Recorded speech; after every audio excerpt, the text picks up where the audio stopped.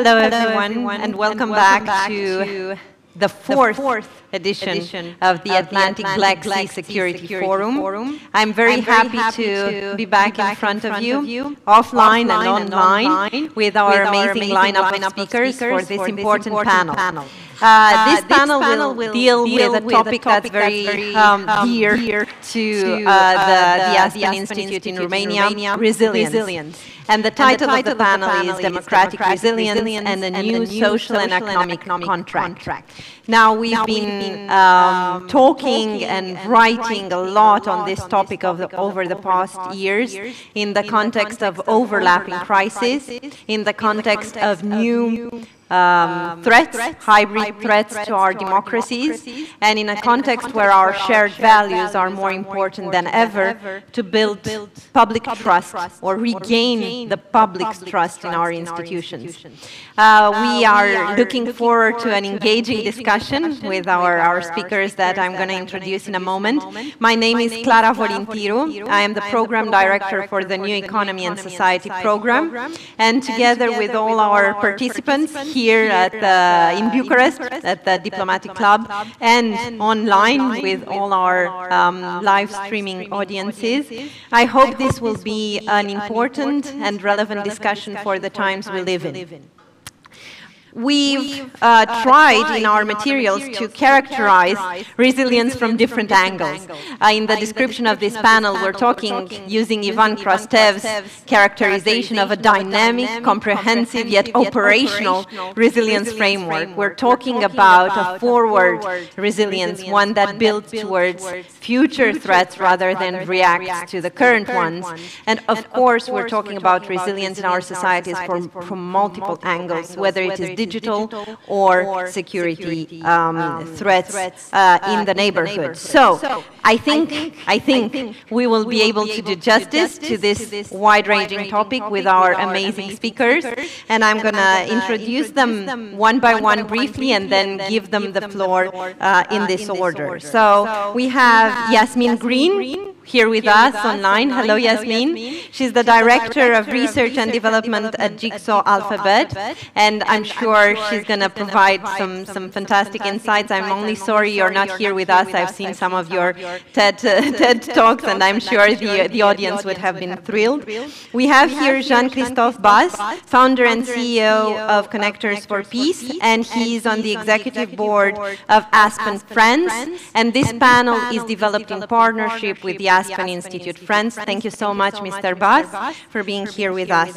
We also have János Bertok, who's the Deputy Director at the Organization for Economic Cooperation and Development, OECD. Thank you, Mr. Bartok. And last but not least, we have Jakub Kalenski, a senior analyst at the European Center of Excellence for Countering Hybrid Threats in Finland. What a wide-ranging geographical coverage we have with our lineup of speakers today. Thank you so much, Mr. Kalenski, as well.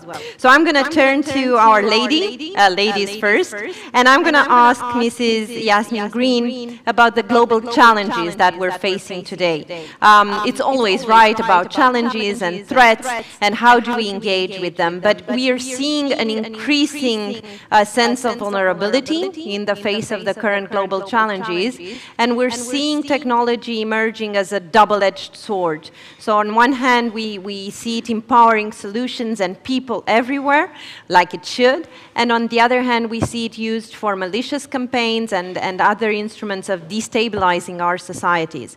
So my question to you is, how do we make sense of it, and how do we harness the potential of technology for good and building our shared resilience? Thank you so much, Clara, and thank you to the Atlantic Black Sea Security Forum, and I'm excited for this conversation with these esteemed co-panelists. I thought for scene setting, I could maybe share a little bit of what I've seen from my experience working in the tech sector. So when I started working at Google, that was the era of tech utopianism 16 years ago, where the notion of the internet and international security concerns having anything to do with each other was felt very removed. That was not a thing that people were concerned about. And when I when I think about just how much the pendulum's shifted, I think about the first malicious influence campaigns that I was working on earlier in my career, and that they were the recruitment campaigns of violent extremist groups. And I remember 10 years ago talking to experts on terrorism about violent Islamist use of the internet, and they really were not concerned at all that the internet would have anything to do with why somebody would go to Afghanistan and join the Mujahideen. And people who were working in the internet were also not concerned that online radicalization would be a meaningful factor in violent extremist groups. And then 5 years later, by 2015, the pendulum had swung so far the other way that the rhetoric was, it's the fault of the internet that ISIS exists.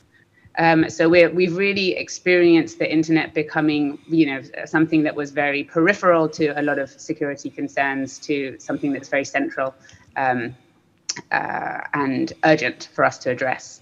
So another piece of scene setting that I wanted to share is some of the philosophies of the internet that were so crucial in giving us the online environment that we have now. One of those was the free marketplace of ideas. So early on, the philosophy was more speech is the antidote to bad speech. Good speech will address bad speech, and so the more, the better. And the other attribute of the approach to the internet in the early days was that friction is evil, latency is bad.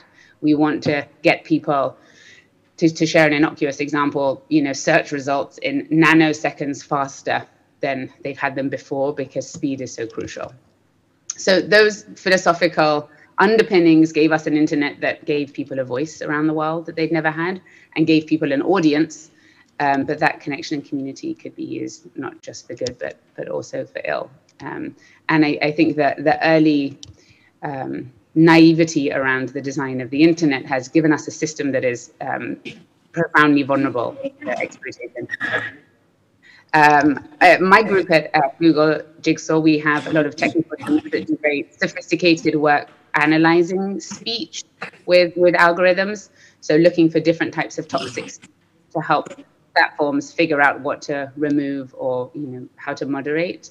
But the work that I'm actually most optimistic about is the work that we do with academics across the world to understand why it is that people are susceptible to misinformation and malicious influence campaigns online and what we can do about it. And I think this speaks to going forward and how we can build resilience. So there's an example of some partnerships that have developed between governments, tech, and academia in the space of something called pre-bunking that I wanted to share as a ray of light potentially for us moving forward. So people will be maybe familiar with the term debunking. Debunking is about trying to correct false beliefs. It happens after the fact. Fact checks are an example of debunking. Pre-bunking is what it sounds like in the sense of preceding the bunk. So you're getting ahead of misinformation and you are building resilience to it. So you think, well, how can you get ahead of how can you get to people before the false information does if you don't know what the false information is? And it works at the level of narratives as opposed to individual false claims. So how do we build civic resilience? We need people who we cannot protect with the best algorithms in the world. And I know how powerful these algorithms are. We cannot protect people from encountering potentially harmful information. So we have to invest in their resilience. And this pre-bunking strategy has shown in academia, and now we've done live tests, including on social media platforms, helps build people's resilience to manipulation attempts. So pre-bunking is a metaphor that I find helpful, is like when you go and get a vaccine and you get inoculation to a biological vaccine, the pre-bunking formula is something may go viral. You go and exposed to a microdose of it, just like you might be exposed to a microdose of a disease. And then there's an emphatic refutation. You're given a very compelling correction, and then you are equipped with attitudinal inoculation. So we've run studies that look at everything from radicalizing narratives around, for example, race and the hierarchy of races, to vaccine-related misinformation, but also, and I think this is really powerful for us to think about in terms of where governments and kind of transatlantic investments could happen, also around building resilience to scapegoating, to fear-mongering, to cherry-picking of facts. The things that we know that if people were equipped to spot attempts to manipulate them, then foreign disinformation campaigns, domestic disinformation campaigns, they would all be far, far less effective. And now we have the science. I think of it as the coming together of the computer scientists and the behavioral scientists to show what can happen when we take our understanding of the human mind and design online strategies with those in mind. I'll stop there. Thank you. Thank you so much, Yasmin. I think this was a very encompassing perspective on the technological instruments that we have in our disposal in the transatlantic space. And I think these instruments can serve different types of actors, whether they are public stakeholders, whether they are private stakeholders, whether they are large private stakeholders or average citizens, right? Everyone will engage with each other within these new forums of online and new technologies. And I think building on this framework that Mrs. Green just provided, we can move back to the actors or move forward to the actors and how they will change in this new environment. So I will turn first to Monsieur Christophe Basse and ask him about these new and emerging concepts within the academic and policymaking circles, where we are talking about the stakeholder capitalism and the way the public and the private sector and society should engage with each other in a meaningful manner. And we see new ways in which these stakeholders can engage, but at the end of the day, the basis of the social contract has to have certain objectives. How can they be reconciled? We've learned for so many years that, profit goes against welfare, or that our general security might come at costs, not necessarily advantages. So how can we reconcile these apparently competing objectives in a time of unprecedented crisis? So we absolutely need to shoot at more threats than one. Monsieur Basse. Thank you, Clara, and good afternoon, everyone. I'm delighted to take part in this panel, and also in my Ask and Friends capacity to be a co-organizer of this session. And actually, this session is addressing fundamental or yet existential issues such as indeed values, but also what is a good society. Also, how can prevail the model of democracy and pluralism and human rights, and the commitment to multiculturalism and international cooperation that are indispensable to promote peace and development.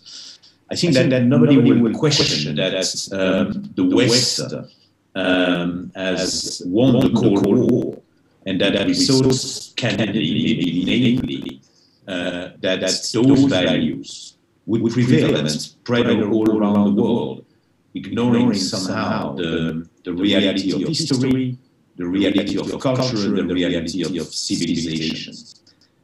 I think it is also fair to say that the West has lost, or at least might be losing, the next phase in the shaping of the new world order.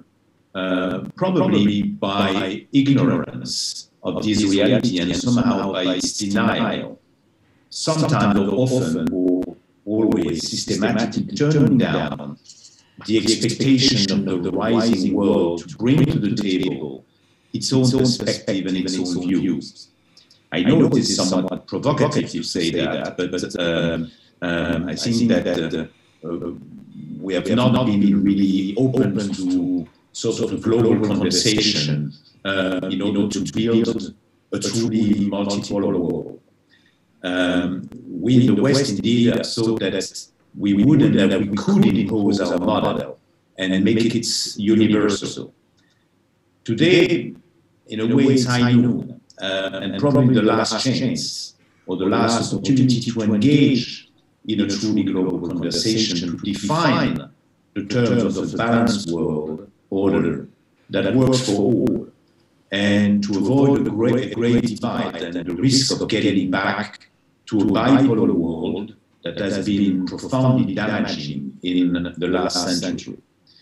And I think the only way we can make democracy and pluralism prevail is certainly not by trying to impose it, but by demonstrating its effectiveness and its decisive contribution to well-being and human progress. It also requires a change in mindset by recognizing and acknowledging that we in the West don't have always the absolute truths, and by being open to other worldviews and perspectives. Our commitment to democracy and pluralism is certainly what brings us together today. But we must also confront the reality that it is not shared in growing parts of the world who consider that somehow democracy has failed and led to polarization, populism, and fractured societies, inequality. And probably our challenge today is certainly to define the terms of a new social contract, a model of society that can be a model in all parts of the world. It is a tremendous task that requires the mobilization of all and the capacity to build inclusive society. And my last word would be to say that I'm confident about the decisive role and contribution that the Aspen Institute can play in this respect through its numerous affiliates around the world. Thank you. Thank you. And I think you've made my job a lot easier because you brought into the conversation this idea of governance effectiveness and the way public institutions have to deliver in order to harness the example of our democratic governance model. So I'm going to turn now to Mr. János Bertok, Deputy Director at the Organization for Economic Cooperation and Development, and bring the governance layer to our conversation on democratic resilience. So what, in your opinion, are the main challenges to public governance in this critical juncture where we're at? And what can be done to strengthen it in order to strengthen our trust in institutions, in public institutions? Thank you so much, Clara. And I really appreciate this invitation to join this formidable panel. And this is a very timely discussion on democratic resilience, particularly because in the region, Russia's aggression against Ukraine pointed, and this is really the most recent illustration of how these multidimensional and global security threats, they are threatening our democracies. These are the daily threats what all democracies are facing. And also it showed and pointed to some of the structural weaknesses. And you made, in the previous interventions, very clear what type of challenges our democracies are facing. And these were not always new, because many of them, they were tested by the COVID crisis and the global challenges which are ongoing, such as the climate change. As a consequence, this is not surprising to see that the citizens' trust in democratic institutions is diminishing. Actually, next week, we are launching a survey, a trust survey on trust in government, trust in public institutions. And this illustrates a lack of people's confidence in their government, and particularly the ability of the governments to address the challenges of today and tomorrow. So restoring this trust is really crucial for countries to govern effectively, build democratic resilience, and ultimately forge this new social and economic contract. But how to achieve? We see how governments are increasingly expected to address a number of public governance challenges. So let me highlight and join the previous interventions, highlighting first, this is particularly in the region as a high threat, which is building resilience to foreign-led influence.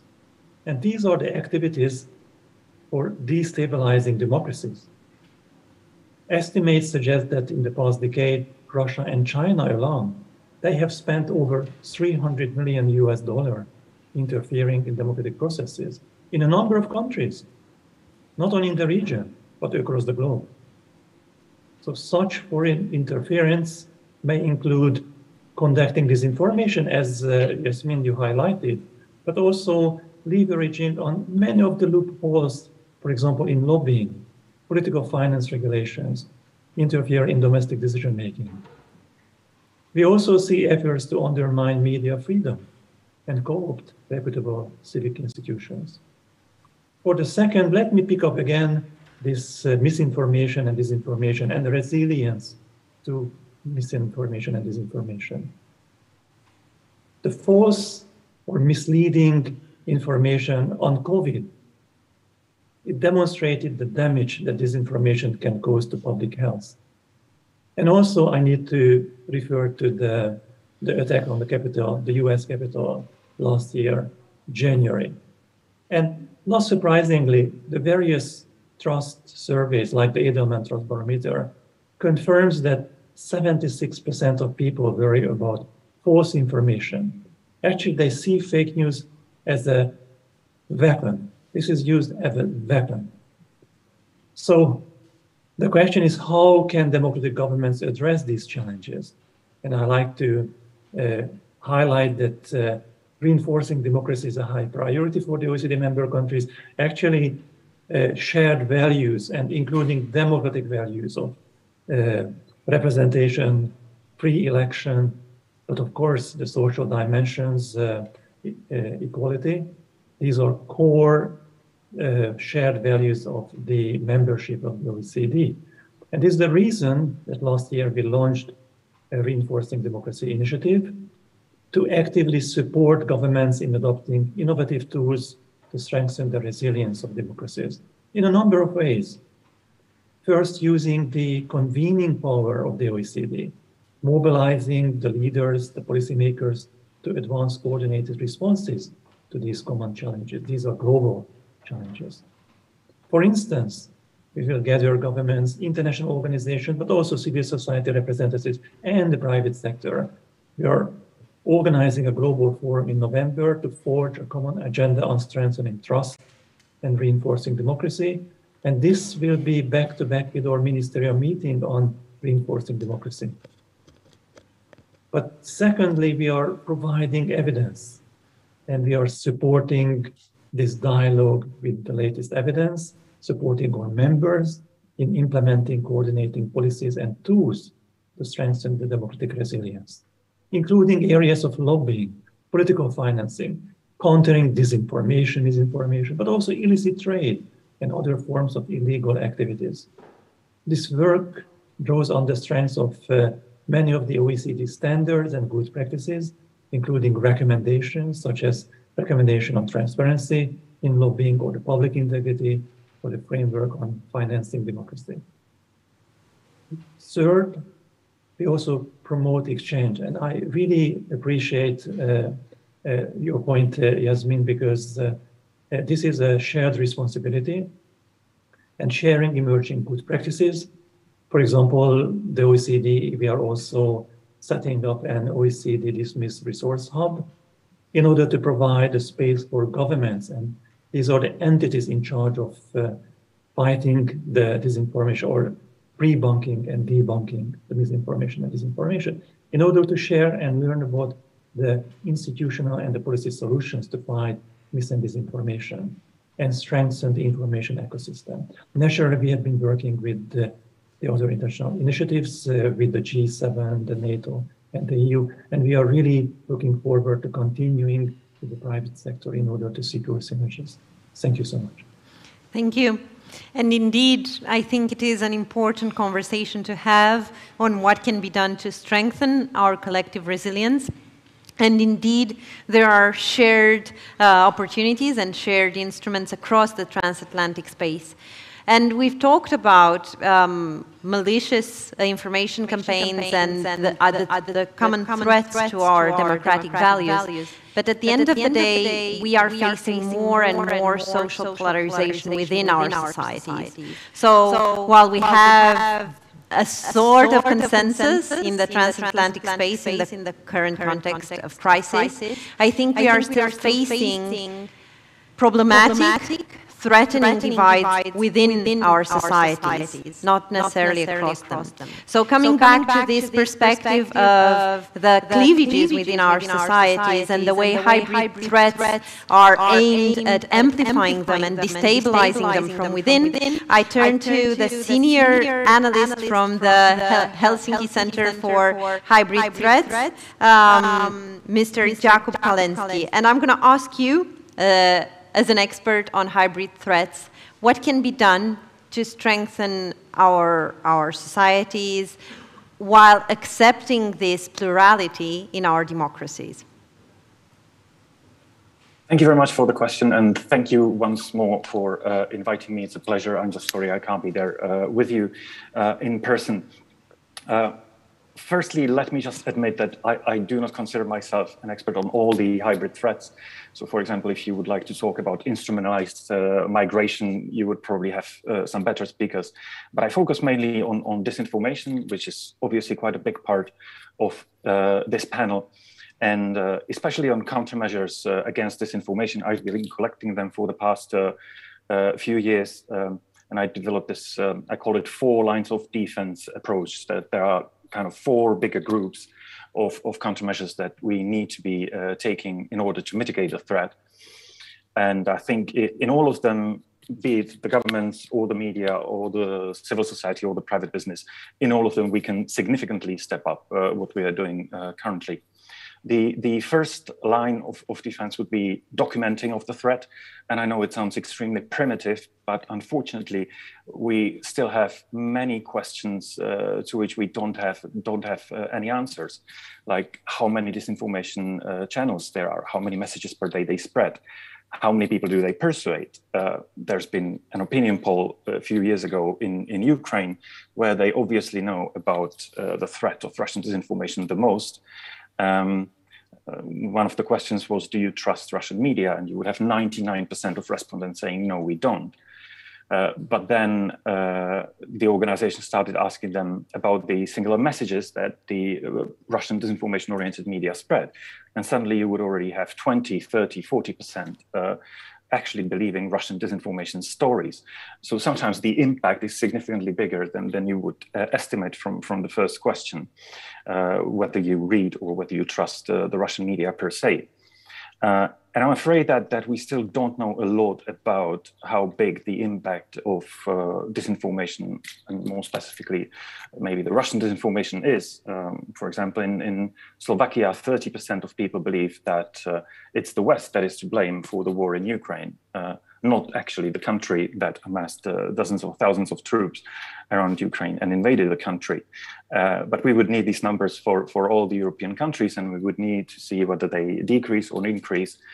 Because if we don't know what this number is, then we don't even know how successful our countermeasures are. We are kind of fighting in a fog. Imagine fighting the COVID pandemic without having the information how many people were infected, how many people died. And unfortunately, we are in this situation with disinformation still. The second line of defense would be raising awareness about the threat. So whereas in the first line, we are trying to get more information, in the second line, we are trying to spread it among more people. I think actually this line might be most similar to what Yasmin was describing as this pre-bunking. And there's a brilliant success story in Lithuania where their effective pre-bunking or raising awareness about how Russian disinformation works helped them to kill a disinformation before it even had time to spread. This was when the German battalion for the Enhanced Forward Present exercise came to Lithuania. And the Lithuanian Armed Forces Stratcom warned authorities, media, politicians, institutions, that there will be disinformation campaigns targeting this NATO exercise. Russians came up with a story that a little girl was allegedly raped, very similar to the story a year before in Germany, the famous Lisa case. But the Lithuanian Lisa case fell completely flat because the mayor of a small town somewhere in Lithuania where they first registered the story, he immediately alerted the Stratcom team. They immediately debunked the story, alerted all the newsrooms, all the institutions. And the first story in the media was not a little girl allegedly raped by foreign soldiers, but the first story in the media was another information attack by Russia. And you don't have to solve the problem that people already believe a false story, and you don't need to be playing this catching up, which is almost impossible to win. So this raising of awareness is really crucial. And here probably the key message is that we need bigger numbers. Unfortunately, the people on this panel, they will not reach 100% of the audience. The media, they will not reach 100% of the audience. And we need many different speakers for many different audiences. We need initiatives like, again, I will mention Lithuania. There is a journalist called Andrius Tapinas. He has this show called Hang In There. He's weekly mocking Russian propaganda in a format similar to John Oliver. He's reaching people that governments will not reach, mainstream media will not reach, but he's still educating them about the threat of Russian disinformation. Humor helps tremendously to raise awareness among audiences that wouldn't care about this problem. The third line would be repairing of the weaknesses. The information aggressors are always trying to find weaknesses in our societies, and they will be finding different weaknesses in different societies. So whereas in the US, it might be the racial question around which you can polarize the society the most. The racial question is not such a topic in my country, Czech Republic, which is racially homogenous. And for some reason, although we don't have any migrants, the migration crisis is one of the most polarizing topics. Here, most of the energy is spent on social media. And frankly, I actually think that they done a lot of work in the past 5 or 6 years, maybe even more than some other segments of the information space. I think there are still some weaknesses in the traditional media. And we also need to address the weaknesses in the socio-economic sphere. And this is already not a thing for communication professionals. This is more a policy question. But we need to be overcoming the differences between the capital and the countryside, between the younger and the older generation, between people with higher income and lower income. These are the dividing lines that the disinformation aggressors are trying to target. So we need to be working on repairing the weaknesses. And finally, the fourth line would be trying to limit or deter or punish the information aggressors. And I think here we really did actually probably the least. I think there is still so much more that could be done. Naming and shaming of the disinformers, but also sanctions, and not just against the individuals. Since February, we stepped up with the sanctions against Russian pseudo-journalists, but also sanctions against the organizations. In 2021, some of the biggest advertisers on Russian state TV were still Western companies. They were effectively paying for anti-Western propaganda. Without their money, Putin probably wouldn't have the money to pay for various language versions of Russia Today and Sputnik. So sanctioning these organizations, that would be a huge step. Perhaps let me stop with investigations. There were dozens of elections and referenda targeted by Russian information operations. I'm aware of one country only where they properly investigated it, and that was the US. So although we had at least 20 elections and referenda targeted by Russian disinformation operations since 2013, I'm actually not aware of a single investigation anywhere in Europe that would be resembling the Mueller investigation. And that is a very bad message that we can send outside. That's the message that we do not really care whether you conduct these disinformation operations. We will not even investigate it. The investigation being the first step in order to be able to actually punish the perpetrators. So I think in all of the 4 lines, we could actually step up our game and be doing much more. But let me stop here. Thank you. Thank you. So many great points. And I think this idea of differentiating between our societal vulnerabilities and the way malicious campaigns are exploiting them is important, and that's why this panel tried to cover both, not just the tactics and the threats, but also our within weaknesses that can be targeted. And I remember we just last year finished a report at the Aspen Institute Romania, where we differentiated between the input information for fake news and disinformation, the process, which is what debunking and pre-bunking education, how you train people to have a cognitive awareness towards and resilience towards such campaigns, and the further dissemination peer-to-peer, the output process of disinformation, because often you get it spread across our societies without necessarily having the vector of a malicious informer, but spreading like a virus in a sense. So I think we are having these overlapping layers of vulnerability that we need to address. And because we're coming to the end of this panel, this amazing panel that I don't want to finish very soon, I'm going to ask you the key question. So, all of you, all four of you, if we want to maintain our democratic values and our shared resilience, we need to enforce a new contract, right? This is what the panel is about, a new social and economic contract. What is, in your opinion, the key ingredient for such a contract, one that would safeguard our democratic values? You have the floor. Yasmin, let's start in the same order. So looking at this through the lens of resilience to manipulation of misinformation, I think it's pluralism and resilience against dehumanization, which is what there are very seductive on-ramps to the types of dehumanization that allow people to support another country being invaded or allow for anti-migrant hate and violence. And so seeing the humanity and valuing that in one another seems essential to me. Monsieur Bas? I think I will repeat what I said before, and expand it. I think that it's very important to change our mindset and to understand, or to be more open-minded, and to understand that we don't have always the absolute truths. In a way, we have been raised, educated, and formatted to consider that our model of society, our Western world, is the perfect model.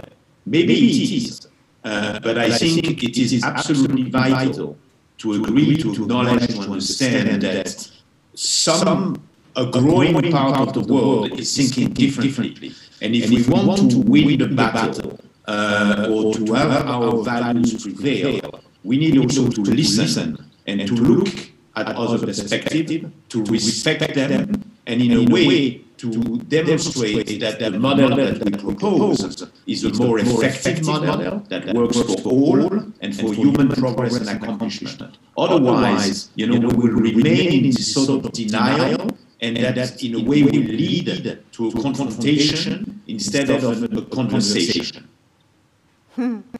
So, building on the conversation, Mr. Bartok, what's your input?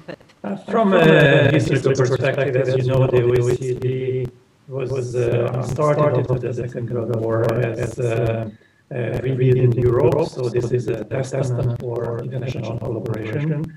And from this public governance perspective, I would really highlight that public governance and government leaders, they need to embrace their global responsibilities and mobilize all the governance tools. So this is not only the strategic vision and leadership, particularly from the center of government, but also how to drive progress, how to not only coordinate across levels of government or horizontally, but how to mainstream all these high-level priorities in the governance tools. Governance tools starting with budgeting, regulation, or public government, how to use all these government tools in order to achieve these global objectives. Mr. Kalensky? I would probably think that the key ingredient is determination. I'm a bit afraid that the malicious actors, like the Russians, like the Chinese, are still more determined to harm us than we are determined to defend ourselves. That results in the fact that they still put significantly more numbers into their malicious activities. And this is not just my conclusion. I read it in Richard Stengel's book on information wars. Just a few days ago, Ed was publishing a report also on the information space in Europe. The Russians are still putting significantly more numbers into this. They are beating us there. It's not the sophistication of their message, it's not the sophistication of their methods, it's just numbers. Quantity has a quality of its own, as Stalin said. So I think until we step up our game, until we have more numbers on our side, I'm a bit afraid that we might be still losing the game. Thank you so much. I hope we've added some critical thoughts and engaged some critical masses to the numbers of strengthening our societies with greater awareness and greater determination. Thank you. And greater effectiveness, right? Some of the key ingredients that this amazing lineup of speakers has highlighted. Thank you so much to all of you. And I do hope you will join us in person at the future event at the Aspen Institute in Romania. Thank you all so much.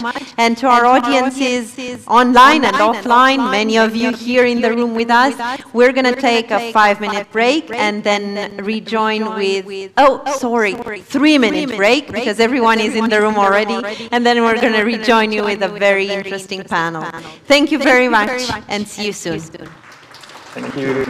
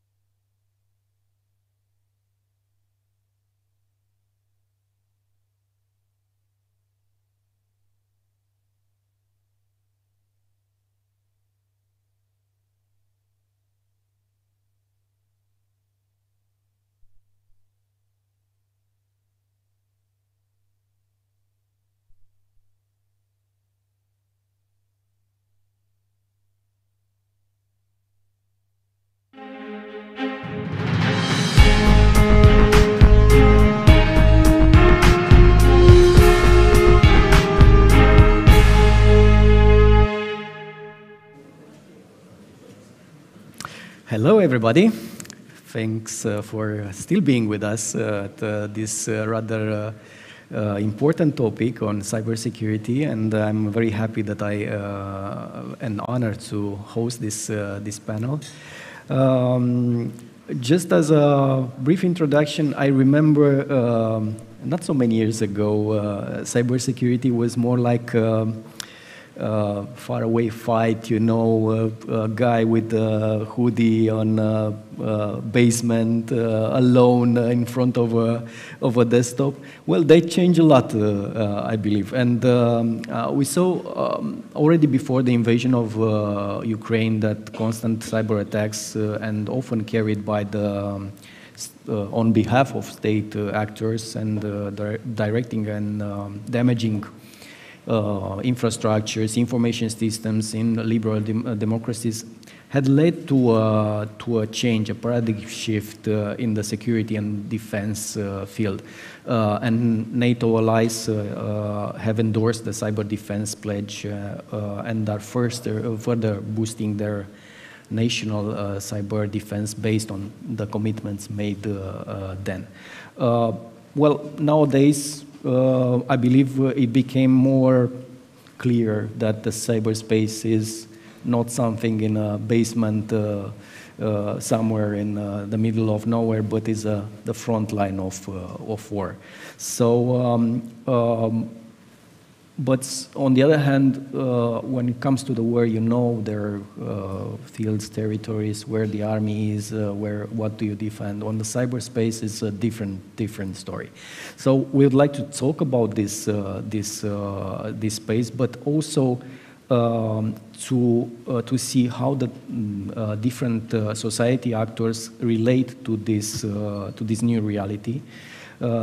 And how they can better collaborate in this fight, how the cyber and digital space is seen from this different perspective, but how can we combine all of these efforts in a more resilient, and not only cyberspace, but society and democracy. I'm honored to have with us today Ms. Anne Neuberger from Washington, I believe. Thank you very much for being with us, Mr. Neuberger. I also checked the sound if it's okay right now too. Back to you all. It's a pleasure to be. Thank you. Thank you. That's it was a constant fear, you know, nowadays that the technical things drop us somehow. Also, we have today Mr. Dragoș Tudorache, member of European Parliament and Vice President of the Renew Europe Group and Chair of the Special Committee on Artificial Intelligence in the Digital Age. Hello, Mr. Tudorache, welcome. Good afternoon, many thanks for the invite. And together with me, I have Mr. Duncan Pan, Director of the Romanian National Cyber Security Directorate, with a huge experience in cybersecurity, I may say. And also Mr. Ivașcu, Chief Executive Officer of Modex, welcome. And I believe also online, but we'll try to make a connection later on. Apparently, it doesn't work with one of our guests as well. So I will start directly because we have a very limited time and we have to take care of this agenda. The organizers are pushing me already. So I will go straight to Ms. Anne Neuberger, Deputy Assistant to the President and Deputy National Security Advisor for Cyber and Emerging Technologies, White House's National Security Council. I will go straight to what I mentioned in the opening, the cyber defense pledge that NATO allies endorsed back in 2016. And you have an absolutely impressive experience in this field, and I would like to ask you to set the ground, but zooming in from that moment to what is happening today, but also from lessons learned in cyber defense in not only in US and the position you have right now, but also from the early days of war in Ukraine. Was it a key moment, or did it change that strategic thinking related with cybersecurity that moment, or was already on the agenda? First, thank you very much for the invitation. I appreciate the invitation of Aspen and the German Marshall Fund, and of course my good friend Mircea Joana. He's really the reason I'm here today. He talked so much about how important this forum is for me. So it's very good to be here with all of you. To your question, cybersecurity has been a priority for this administration since really the beginning. President Biden made clear that investments in domestic resilience, both physical and cyber resilience, are a key priority. And certainly, Russia's war in Ukraine has only sharpened our focus on this issue as we look at addressing an array of cyber-related risks. And in addressing it, one of the key tenets we've really focused on has been partnerships. Because at the end of the day in cyber, there are no boundaries. It's one global communications environment. Threats move very quickly. Approaches that we try that reduce risks can be very successful in other countries as well. So we can not only learn from our partners and allies, we can of course help build capacity and teach.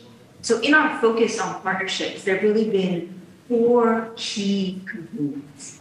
And the first key component is make radical and significant cybersecurity improvements in our country's critical infrastructure, in the power systems, the water systems, the electricity systems, oil and gas pipelines that our citizens rely on, and work very closely with international partners to share standards and to really share approaches in securing both information technology and operational systems in that.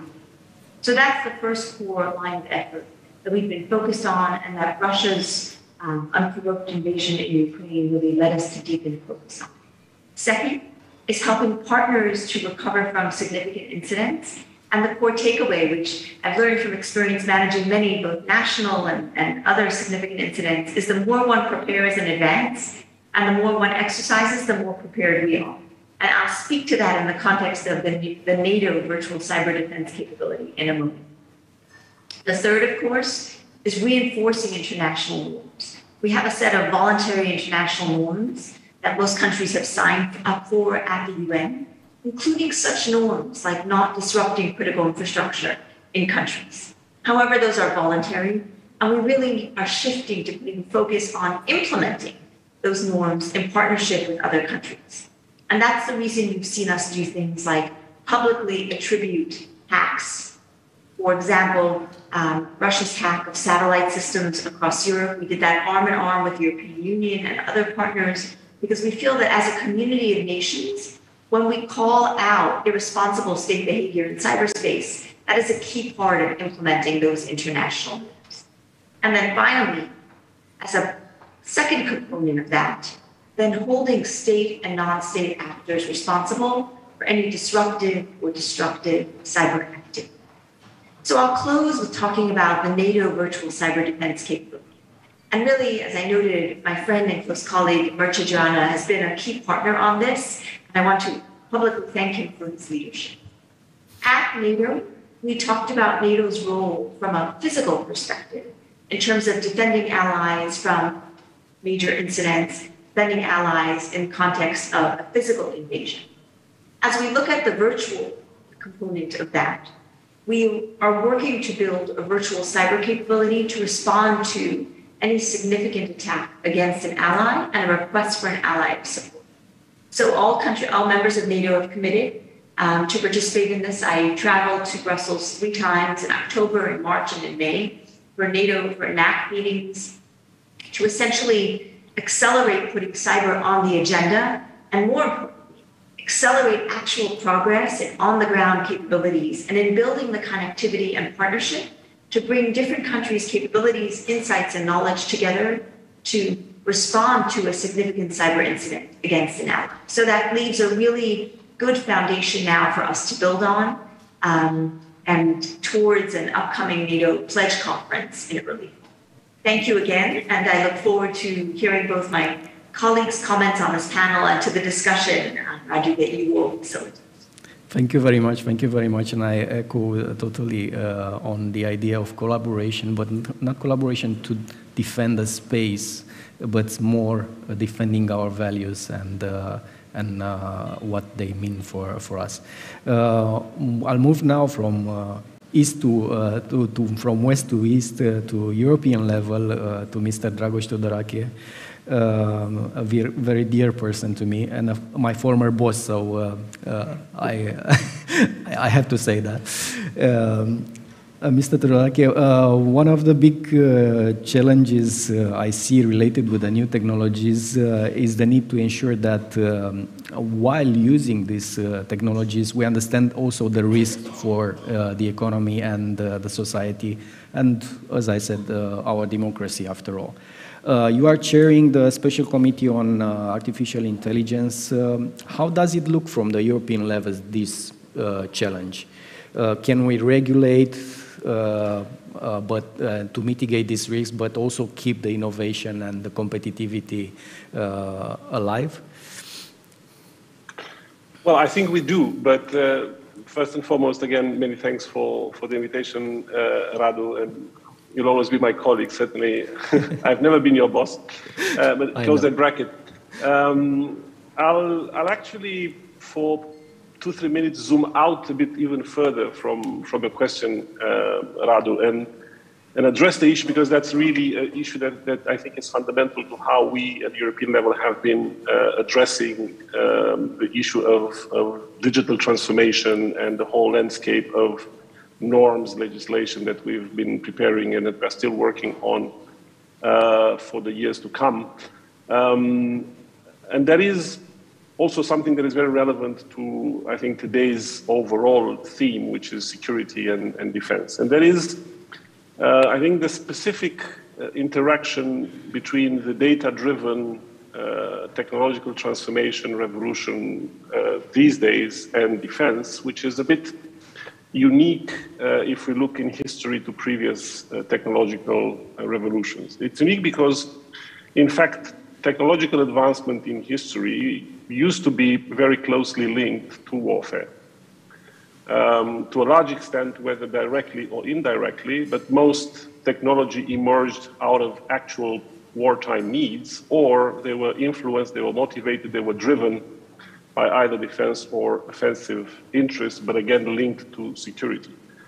And that is something that is very different today, because the data-driven economy and the data-driven tech transformation that we all are witnessing is something that has no longer been prompted by defense needs. It actually grew in the private sector almost entirely. Most of the innovation has been done in the private sector. Most of the expertise is in the private sector. And also, most of the tools, in fact, the tools of the trade of the data-driven economy are in the hands of the private sector. And that is true for software, for algorithms, for application. It's true for hardware as well. Most of the most powerful computers of the world are in the private sector, in the private hands, let's say. And also, most of the infrastructure, whether solid ground-based infrastructure or mobile 5G or satellites, they are also, again, in private hands. Imagine the war in Ukraine, since this was something that was discussed quite a lot today. Imagine the war in Ukraine today without Elon Musk's Starlink access in the early days of the war. Or imagine the war in Ukraine without access to applications that are allowing the actual targeting and establishing the location of forces on the battlefield, or the location of commanders. You know, this is the war with the highest number of confirmed kills on the battlefield of commanders, and that is a lot due to technology. But again, a lot of this technology comes from the private sector. And I'm saying this because I think it has several implications. And the first one is the fact that whoever writes the rules for the digital transformation is going to have an upper hand in geopolitical terms.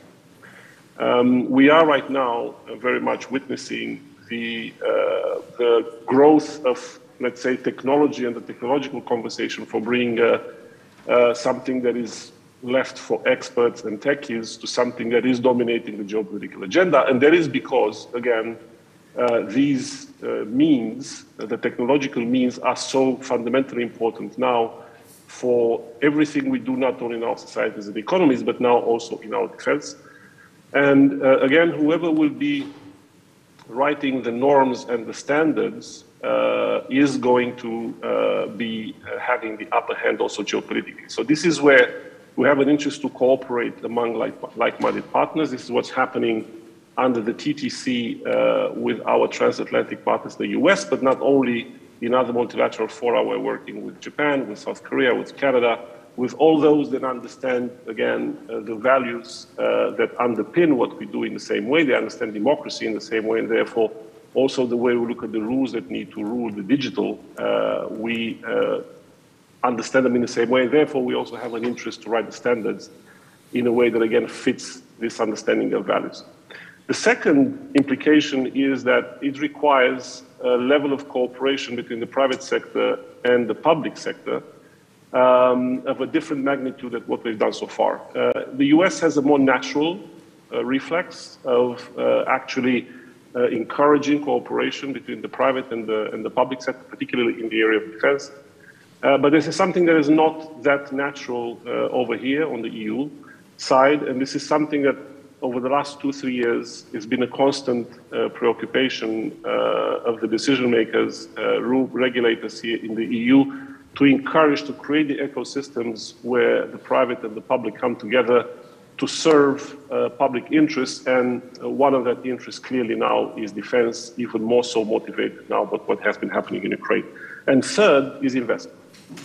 We are seeing already, but we are going to see a much more focused public investment in this technology, motivated by the need to bring them closer to our also defense interests. And certainly there will need to be dedicated defense data ecosystem data spaces, like the EU is creating and proposing data spaces for other sectors of the economy. Why? Because we will need to encourage innovation that is also interoperable in the area of defense. And maybe last one word on where we are and how we strike that balance that you mentioned, Radu, earlier. As we write the norms, as I was saying earlier, that it is imperative that we write norms, we write rules, we write standards for technology. This has been the main logic and the main approach at the EU level, finding that balance between addressing the genuine, legitimate concerns we have with the growth of the role of technologies in our lives, but at the same time, without stopping their positive effects on our economies and societies, encouraging uptake and innovation, because there is also a clear realization at the level of political elites in Europe that we absolutely need to continue innovating and not create barriers for growth by the way we impose norms. And I think this balance between the two interests is something that we need to be very careful with. And as the rapporteur also of the AI Act in the European Parliament, this is a balance that I will try to strike in the coming year and a half of negotiations that we have ahead of us. And maybe one last sentence, sorry to be so long, on cybersecurity, because it is one of the topics of this conversation. There's also been an awakening at EU level as to the need to address cybersecurity much more structurally, more profoundly, not only with an agency thrown somewhere in Europe, but actually with a complete revision of the normative environment, also with investment, with more cooperation, and with the mutualization of efforts between member states, and now even more so, more importantly, as Mrs. Nürberger was saying as well, a mutualization of efforts between the EU and NATO as well. So I'll stop here, Radu. Thank you very much. Thank you. And one of the key things I took is indeed the tools are in the ownership, in most of the cases of the private sector. So collaboration is the key, dialogue is the key in order to make a more resilient space. And I'll move to Mr. Duncan Pan. you've been in the middle of the fight, to be very honest, and we had some conversation weeks ago about real examples of the fight, not theoretical ones. And I was curious. The cyber fight was there for some time. Did it change due to the war in Ukraine? Is it a different story now, or it's a different level? Or how it's easier to know where the enemy is right now? So thank you so much for the question. Thank you so much for having me here. Cyber, it's a buzzword since many years, as you all know. And as you say at the beginning, probably at the beginning we were all wearing hoods and stuff. Now we are wearing suits and uniforms and hoods as well, as cyber geeks. But the matter of the fact is, it's more and more on the top of the agenda of almost every decision maker, every board, every politician, every government, and so on. So it's something that absolutely we cannot ignore at this stage. And what we noted, although cyber operations, cyber attacks against Romania, against our allies, against our critical infrastructures happened in the past years as well. What I note, and I speak from the perspective of the organization I'm leading, what we note recently, especially since the invasion of Ukraine by the Russian Federation, we noted a slightly different change in the complexity and sophistication of those attacks. Just facts, Romanian authorities, together with our international partners, so far we detected, isolated, basically contained, neutralized thousands of IT assets, more precisely 27,447 and counting. I know the figure by heart. That were actively used in a variety of ways by groups, will not enter into details, in executing cyber attacks. What is very strange and very different is that these were cyber attacks against governmental infrastructures, media organizations, football clubs, political parties, legitimate businesses, and so on. So a bit indiscriminatory, and this is the footprint of this type of operations that we see. They are all attacks, and personally I see them really attacks against our democracy and freedom. As simple as that.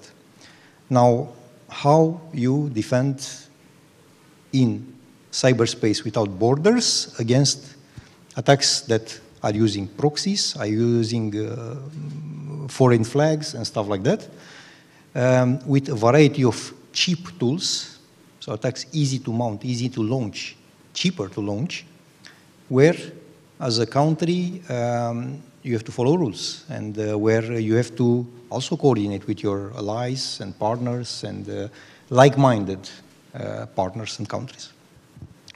Obviously, and it was already said, plenty of capabilities to help us defending and being more resilient and more prepared are in private hands. So we absolutely have to go in the direction of having a mega strong partnership between public and private capabilities, not forgetting the academic environment, so the education system. Because, and I say this a couple of times to my bosses as well this week, and in other events, we need not only budgets, we need brains at this moment. I'm more worried about not having the people, the experts, to help us staying resilient and containing the incidents. Then I'm worried about having the servers and the licenses and the tools. Now, this is a common challenge for all of us, and probably whatever we are doing now today, cross-Atlantic, we may need to do 5 times more in terms of cooperation, information exchange, alignment, building common capabilities and capacity ready to deploy wherever is needed between us and our allies. I may sound a bit pessimistic, 5 times more. Probably I'm optimistic. We may need 10 times, 20 times more. And that's a serious challenge, my friends, because I'm one of the guys from the old generation. The real people that will have to handle the issue are the ones that are now in high school and university. So they are the group in which we have to absolutely invest, make sure that they stay focused and we put them at good use on a super large scale. I was reading a couple of days ago that at the level of European Union, the deficit of cyber experts may be somewhere in the range of 700,000. I was like, wow. I thought that my own estimation at Romanian level that we are missing 2,500 is a big deal. Apparently, we are pretty good compared with other countries. So we have really major challenges. We are facing a completely new dynamic, and we saw it since the invasion of Ukraine. Things evolve very fast, and I think it's just a matter of time when up to the moment when almost each European Union member state may face major attacks, major incidents. We already saw this. We saw it recently in the US with the Colonial Pipeline, the ransomware attack done by a DarkSide Eastern European group. We saw it in Romania with RoPetrol ransomware incident. And especially in these very, very complicated geopolitical times, we have to expect that the number and the frequency of these kind of incidents will increase. Let's not hide the elephant. We don't have to be naive. This will happen. Of course, what will matter at that time, our capability and capacity to be resilient, to be up and running again in terms of infrastructures, and to have the right knowledge, so the right brains, ready, steady, well-trained, going through multiple exercises, and well coordinated with our allies and partners. And to wrap up a bit on this, I'm very convinced that there is the will and determination to go in this direction and to have a lot closer and much, I'm choosing carefully my words now, much more cooperation, collaboration, especially with United States, but also at the level of the European Union member states. And the last point I wanted to make here, let's not forget, if there is one space that is hugely democratized, let me put it like that, where there are no borders and where your friends and enemies are super close, they are one click away, honestly, is the cyberspace. So a lot of things will happen here. My job is to worry about this, and this is what I do. I worry day in, day out. But I'm also very optimistic that we have the will and determination to progress on this. Thank you so much. Thank you, Dan. Thank you. I'll move to Mr. Ivashcu now. Keeping this in mind, this idea of collaboration, which was in all of the interventions up until now, it's clear that this is the way. But one thing I was looking at, and I would like to ask Mr. Ivashcu, Modex is one of the pioneers in the field of blockchain-based solutions. And you mentioned in one of your interviews that blockchain is in fact the component that digital needed for being trustful and transparent. And trust is overall one of the things we are looking, especially in this space that is borderless on one hand, but you don't know who is the friend, the enemy, and so on. So providing trust is key for this. Is this critical, or is just a fancy thing to have right now? Because blockchain seems to be like a fancy word, like cyber was years ago. Is it going to change? Yes, you're right. I would like to start from the idea that 90%, and remind you all that 90% of the world's data was produced in the last 24 months. So if we put that in perspective, is cyber important? Are technologies that are protecting our most important asset important? I think yes. We started the whole company from the idea that from the frustration actually, that whoever controls the access to the database is the owner of the truth. So, and blockchain is basically one of those technologies that allows you to have a quantifiable trust in the data set. Talking about the warfare that we're facing right now, we were approached recently by a media agency who said, we want to immutabilize the titles of our news. And why is that a problem? Because you can really influence, even for 5 minutes, if you change the title of a news, it goes live stream, you get the maximum peak, you hit exactly in the middle of the audience, and then you misled. So basically, attacks like this that are being mounted into public opinion are extremely painful. We see that a lot of times. Unfortunately, cyber is one of those aspects that cannot be laid out publicly. As the CEO of a bank or as a CEO of an insurance company, you cannot go in a conference like this and explain in detail all of your cyber incidents.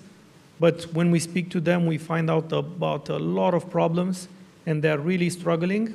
I'm talking here about private, but also the public sector, where we clearly see the real fight over there. But you know, blockchain is one of those technologies that is overhyped for sure, but it's one of those technologies that if you look at the 5% application, there's a lot of substance over there. It has a base in cryptography. Cryptography is one of those extremely beneficial technologies that have been used for years. And now we see this applied now at a click away. What we try to do in our company is to offer this technology a click away to absolutely all of the enterprises that want to have that type of quantifiable trust in their data sets. The problem is not if you lose your data. The problem is if you have inaccurate data. And as a manager, you need to have reliable data. How do you know that all of the data that all of you have in your spreadsheets is the real one? How do you know that it was not modified this morning? And the report that you're making your decisions on is not the accurate one. We don't know that, and I think when we talk about the modern cyber warfare, it involves a lot of deception, and we see that not about shutting down a website, but changing the content on a website or on a database or in a data set so that it's misleading the leaders that are actually deciding on what is to do next. So it is an overhyped technology, definitely, but there's a lot of substance when you look at the real use cases, the real applications around data integrity, data immutability, audit trails, because whatever happens over there, it cannot be changed or altered without the proper check or winding back. And I think going forward, when we're talking about the high school students that are now basically our hope for the next generations, those guys are already familiar with what trust means because they use it in all of their software that is deployed, all of their games, all of their e-games, all of their activities. They want to have verifiable sources. And for them, they live in this digital age and they want to be able to prove what is there. In our company, we just want to make those technologies widely available. We want to create meaningful partnerships with technology giants like the ones that we already have, and we want to continue to advance and bring that small part, which is a significant benefit, being applied. And I think the power of blockchain will be when we will not speak about blockchain, when we will just speak about the outcome, like a system of interoperability or an interconnected set of databases that are immutably sharing data and are trusted by either the person who's operating it, either by other parties. So we're firm believers that this is one of those technologies that will be an infrastructure component of the new 3.0 type of government. Thank you, and I will move just making a quote from Ms. Anna Neuberger. The trust in the core system of our society, we need to have visibility and match the consequences if they fall. And you mentioned visibility because you cannot say as a CEO of a bank that you have, what problems do you have, but in fact, we need to have that visibility, and this is, I resonate very much with Ms. Neuberger said in an interview quite years ago. But since we have only 5 minutes left, and thank you very much for all the, I let the conversation go, and because it's quite meaningful. I will go back to you and start with Ms. Neuberger, asking, like my colleague in the previous session, what would be the key, one ingredient that we must have, or we must look forward in terms of resilience of this digital space, cyberspace? We all mentioned collaboration, but what would be others? Ms. Neuberger, please. As many of the speakers have talked about, the power of what we can do from a cybersecurity and defense perspective is very much in the partnership, because we're all using the same or similar technologies. So from the perspective of building more secure technologies, whether it's using the power of government to say, we will only buy technologies that meet certain standards, as we've done in the US, as the European Union has done. So we work collectively to say, when we buy a car, it comes with a seatbelt, it comes with the airbag. When we buy a cloud account, when we buy software, we need to have the confidence that it gives us the visibility, as you noted, and that it is secure for the threats it faces today. Similarly, on the data side, right, the data is only collected as it is needed for that given purpose, because as we saw with the hack of over 1 billion accounts in China, any data collection is still subject to human error. So that first piece of building more secure tech and using the power of partnership to call for the same requirements. And then similarly, in terms of defending that technology, technology now is a core component of our societies, particularly as democracies. We want the open exchange of information. So sharing practices, sharing what we put in place, for example, leveraging artificial intelligence to say, this is a normal communication between two protocols. This is potentially anomalous. And then so broadly across countries that's deployed, I think that's the key difference. And it's where we're at. It's core to the work we're doing in various partnerships.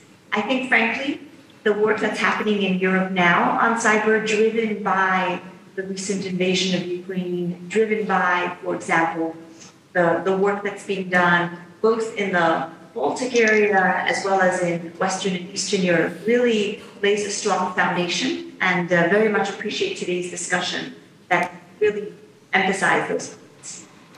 Thank you very much. Mr. Tudorache, in 1 minute, what would be the key? Well, partnership was used already. Yes. So if I have to choose one thing, I would choose education. And here I would very much echo and fully support what Mr. Câmpeanu and Mr. Ivashcu said. I think without education, we can't have readiness and resilience when it comes to the cybersecurity that we all need. You can't have awareness. You can't have cooperation, partnerships. You need education. And you need education not only for the kids. They tend to be, because they are digitally native, they tend to have, as Mr. Ivashcu was saying already, they tend to have a bit the right reflexes already. But I think we need to invest also in competencies, abilities such as critical thinking, because that is essential for how the kids of today, but the adults of tomorrow are going to address cybersecurity issues. And also not forget the current adults who maybe are not digitally native, but they need to be themselves aware and equipped, at least at the basic level, with what they need to know and what they need to do in order to be safe in the digital environment. And I also stress also the issue, because it's linked also to education, the issue of the gap of expertise that Mr. Câmpeanu was referring to. He said 700,000 at EU level only for cyber. Well, I can tell you the gap up to 2030 is estimated at 20 million when it comes to digital jobs in general. So there's a huge expertise gap in Europe, which we need to find a way to plug, because if not, then we're not going to be ready, not only for the whole transformation of our economies driven by digital, but also for being safe and secure, and therefore for the cybersecurity objectives we have. Thank you very much. Thank you. Dan, you have the advantage of having the same countdown. Thank you so much. I think we just simply need to contribute more. to the bilateral or multilateral setup and relationship. So whatever we are doing today, as I said, 5 times, 10 times, we absolutely need to do more. From the Romanian side, we already do this. So we really are a net contributor, I would say, in stability, security, cybersecurity, and resilience. We'll continue to do so. We are super, super committed. But personally, I think it's absolutely key that we multiply by 5, by 10, everything we are doing today. Mr. Ivashku, you have the closing. No, it's one of those things that, it's part of the soft power. We should develop cyber resilience as a form of developing soft power. And I think it's not one key ingredient over here. I think it's a lot of hard work, a lot of dedication that has to be put in. And this evolves all the time. Nobody knows exactly how cyber warfare will look in the next 3 years, looking at quantum. We at blockchain were kind of like very scared of quantum until now. Quantum blockchain is a thing, a real thing. So we should be always open to the new threats, and we should invest significantly, maybe 20 times more than we do right now in being competitive. Thank you very much. A real pleasure to have you here with me today. Thank you, all of you in Washington and Brussels, and all of you here and online. Thank you very much for being with us today. Thanks. Thank you.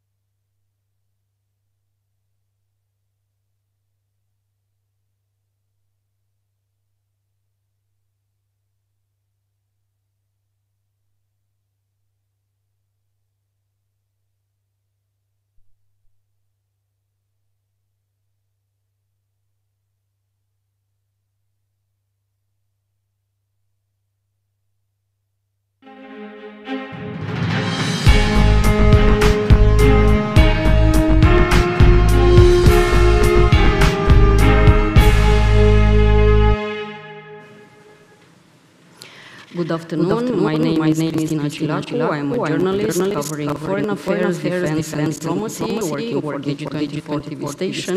And today I'm the moderator of this panel. We are going to talk about the transformation of transatlantic security following the NATO strategic concept and the strategic compass of the European Union as the topic today. And our guests are, first of all, in person next to me, General Daniel Petrescu, Chief of Defense Staff of Romania.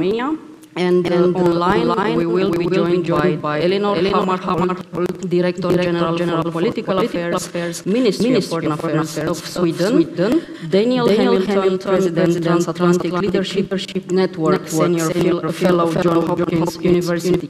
SAIS, Jordan Bozilov, Deputy Minister of Defense of Bulgaria, and Bashkim Hassani, Deputy Minister of Defense, Republic of North Korea. Welcome all. General Petrescu, I will start with you since we are together here. NATO had a fundamental change at the Madrid summer last week, and the eastern flank is now defended more intensively. Basically, there are no differences, or there will be no differences between North and South when it comes to defense.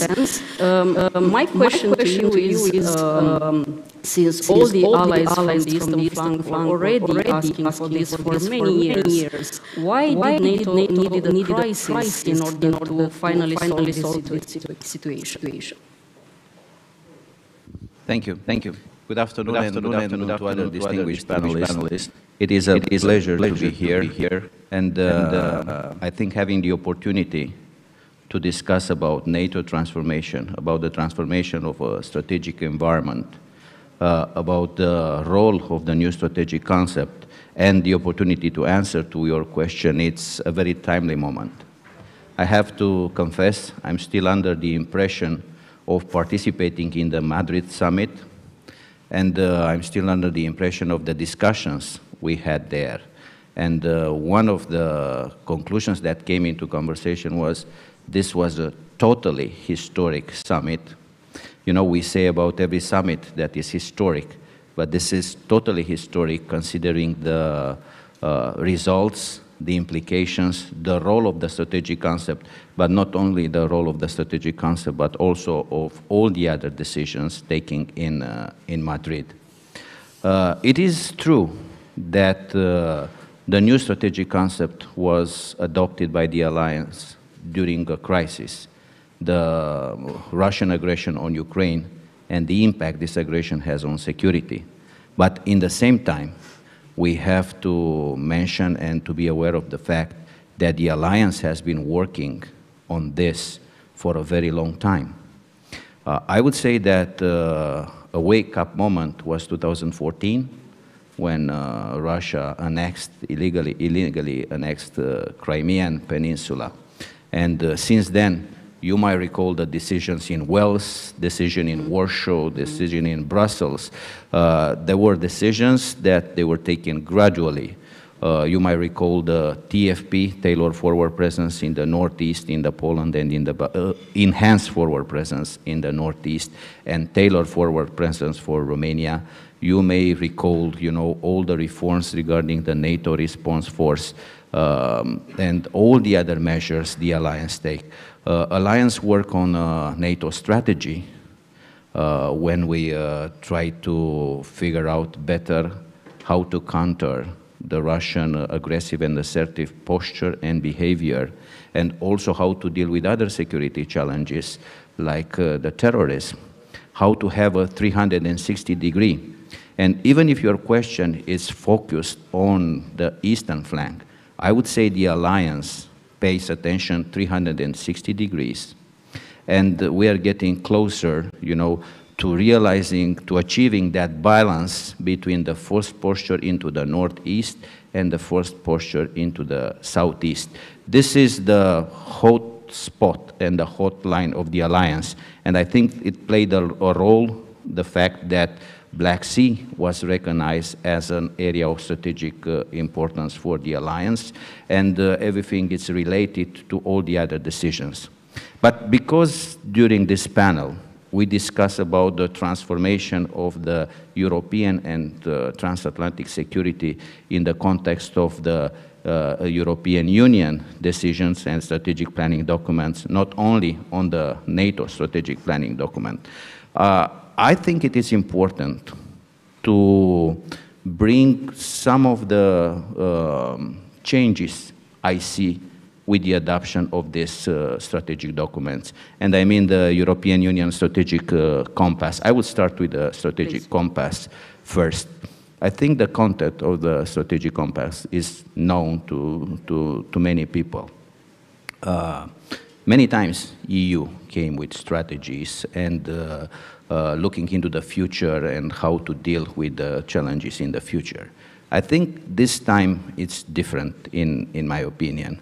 What I sense from the document, I feel a sense of urgency and determination, and also I feel something like the EU, it's more proactive, because I look at the goals. So the goals are not only to protect our values, to protect our population, to protect the interest of the European Union. It's also to influence how the world is evolving. And I think without having the goal of influencing how the world is evolving, you cannot be proactive. So it's good we have this goal, and it's good we have this sense of urgency. Both the Strategic Compass and the NATO strategic planning documents, they emphasize the role of each other organization. So the EU Strategic Compass clearly mentions the role of NATO in providing security on the European continent, and the fact that the NATO is the cornerstone of our common defense, and the role of the transatlantic link. And the same, the NATO strategic document mentions the role of the European Union and the fact that NATO and EU need to work together. And these are planning documents that will influence what we are doing in the future. I think even the decisions in the summit are connected to what is written in the strategic planning documents. We have done a lot before the summit. Since the conflict in Ukraine started, there was an increase in the force posture on, let's take only our territory in Romania. There were deployments in the land domain, US forces, French forces, Belgian and Dutch forces as part of the VJTF in the NATO response force. We had enhanced air policing, a lot of contingents coming from Italy, coming from Germany, coming from Great Britain. A Canadian contingent will come in the future. So this posture is gradually evolving. Now, I think the road is open for the common defense battle group we have together with France to evolve into a structure then when it's necessary to grow up to the brigade level. The road is open for more US forces to come here. The road is open for regional plans and integration of this. But in all this posture, in everything we do, there is a role of the host nation. We are lucky to reach the decision to provide 2.5% of the GDP for our defense. And we have some lines of efforts in using wisely these resources. One line of effort is to increase our readiness. Another line of effort is to integrate very well in our common planning and common activities, the national activities, the host nation support, and also the presence of the allied forces. Another important line of effort is to build the capabilities we need for the future, and this new number of procurement program will be started. And another line of effort is the personnel, and I hope we'll be able to provide better conditions for the personnel, for the recruitment, for the education, and so on. So there is an important role of NATO, well depicted in the strategic document. There is an important role for the European Union, but also there is an important role for the national pillar, and we are working on all these levels in order to get everything together. I'm optimistic regarding our posture and our development in the future. Well, that's a good news to be optimistic in general. I would move on since we said that it's a totally historical summit, the one in NATO. And of course, one historical decision was to have two more new members of our alliance. Let's go to Sweden, and I will ask Ms. Elinor Hammarskjöld, Director General for Political Affairs from the Ministry of Foreign Affairs.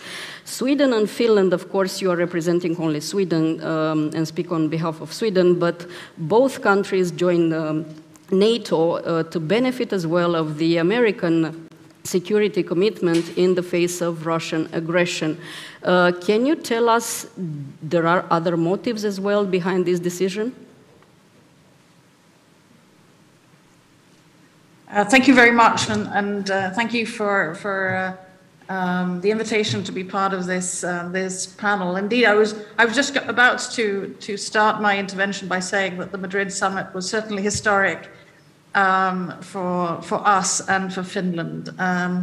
An extremely important decision for us, of course, to be invited to join NATO, and we have now completed our accession talks and are in the process of the ratification process among allied countries. We are very grateful for the very strong support that we received from allies in response to our request to join NATO. I think the point of the departure for the decision by our government to apply for membership was certainly the unprovoked and unjustified Russian aggression against Ukraine, which is not only an attack against Ukraine, but also against the European Security Order. It was an example of an aggression against a democratic neighbor and a member of our region, and that led to a discussion in Sweden between the government and parties in parliament about how should we analyze the Russian aggression and its consequences, and what did that mean for Sweden's security policy. And as you all know, there was a unified analysis of the seriousness of the Russian aggression for security in our region as a whole. It is an aggression that, of course, has far-reaching and extremely serious consequences, not only for our immediate neighborhood, but increasingly also global consequences. But then the analysis of our security situation and a seriously deteriorated security situation for Sweden, which led us to apply. As a future member, our intention is, of course, to contribute to the security of all allies, and we believe that our membership will strengthen NATO and add to the stability of the whole Euro-Atlantic area, and we want to do our part in contributing to NATO's collective defense. When approaching a membership of NATO, of course, we support the 360-degree approach to security expressed in the new strategic concept, and I think that will help address not only the challenges that we're facing today, but also in the future. Thank you. And since it's a transatlantic discussion, let's cross the Atlantic and go to Daniel Hamilton. I would like to discuss with you about NATO enlargements, which are different. If we are talking about countries in Eastern Europe and Central Europe, those members are welcomed, of course, but the motivation of their entrance was mainly to brought them to certain specific criteria and also to to develop more their democratic institutions. If we talk about Sweden and Finland, we talk about two powerful countries. One of the motivations, I would say, of their joining the alliance was the increase of the vulnerability when it comes to what Russia can do. We already witnessed what it does in Ukraine. If the motivations are different, are the goals the same? Well, I'm not sure the motivations are different. Thank you for having me here today, and I'm pleased to be with everyone. You know, enlargement, NATO is enlarged over the course of its entire history. And so this is nothing new. It's a great new celebration that the open door is real. And I've always thought Sweden will contribute tremendously to the alliance. So, but you know, the enlargement of NATO, the open door, has always been a basic principle of the alliance because it's connected to the kind of Europe that we would like to see. As President Bush Sr. said, a Europe that's whole and free. And I still think that, well, it's a bit daunting to think of that right now, certainly must be still our goal. And that in the end, enlargement of the alliance is essentially a political decision, because we're entering right now, as we see, a ratification phase in which parliaments essentially have to make a decision. In the United States, for instance, 2/3 of the US Senate, they have one question: will this country add to our strength? That's basically the question. And all previous enlargement rounds have been to get countries in a position so when a US Senator asks that question, the answer is already known, and it's yes. And Sweden and Finland are clearly in that camp. I hope that our Senate will ratify their accession still this month, if possible. But we're entering a dicey phase right now where all 30 members have to ratify. And this is an opportunity for some mischief on the part of Mr. Putin. So we should have resolve here and determination. I do believe also the NATO summit was historic in many ways, but I'm a bit troubled by sort of some of the self-congratulatory tone here. We're in a major land war in Europe, the worst since World War II, horrendous civilian casualties, unbelievable destruction, a determined adversary. And so instead of congratulating ourselves at surprising unity, we should now work from that summit and make some of the things that were said there real. We have to translate the words of that summit into some deeds. So ratification of the accession of these two countries is high. But we have to also turn to a strategic sense of where we want the alliance to go. I'm not convinced that NATO has a strategy for the Black Sea, for instance. I believe it has strengthened the alliance per se, the alliance members on the Black Sea, but that's not the same thing as thinking about that whole region, which is becoming quite a strategic importance for all of us. We have to have a regional strategy for the Black Sea, like we used to have and have had for the Baltic Sea. We have to understand the rising importance of the Black Sea region. We have to answer countries like Ukraine, Georgia, Moldova, others, Bosnia, who have, are partners of ours and have said they want to be closer to the alliance or even members. What do we say to them now? There wasn't much said in any detail at the summit. My colleague Sandy Vershbow, former Deputy Secretary General of NATO, and I have written that we should consider what we call a secure neighborhood initiative. That is, NATO and the EU should be prepared to provide countries like Ukraine, Georgia, Moldova, really with everything they need to defend themselves, short of Article 5. And we should couple that with a very strong package of resilience efforts, because much of the war here is not just a conventional land war, it is a war of disruption in which Putin is weaponizing flows of people, of energy, of food, You just name it, the cyber issues you just discussed in the last panel. That means our societies have to become more resilient to that disruption. And not only in the alliance, sort of buried in the strategic concept, but was there, is some lines about how our security is intertwined, quote, intertwined with that of those countries. So we need to project resilience forward to partner countries that are weaker and fragile and vulnerable to disruption, because if we don't, all of that nasty stuff comes to us.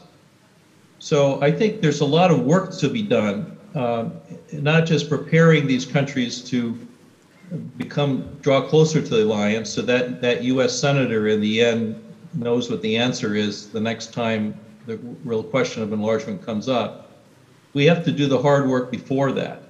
And I still think the summit, while historic and important, there's still a lot of work that now has to be done in very concrete ways. And we should have a very kind of a steely determination about it and not just pat ourselves on the back. Thank you. Thank you. Our last two panelists are representing Bulgaria and North Macedonia, and I have the same question for both of you gentlemen. If we look at Turkey, Finland, and Sweden, they managed to overcome huge differences at the NATO summit in Madrid for the sake of the bigger picture. That means our security in NATO overall. Is it possible for your both countries to overcome the historical issue that is disputed right now in order to make your countries much more stronger, both in NATO and in Europe? Mr. Bozilov, please. Yes, thank you, Chair.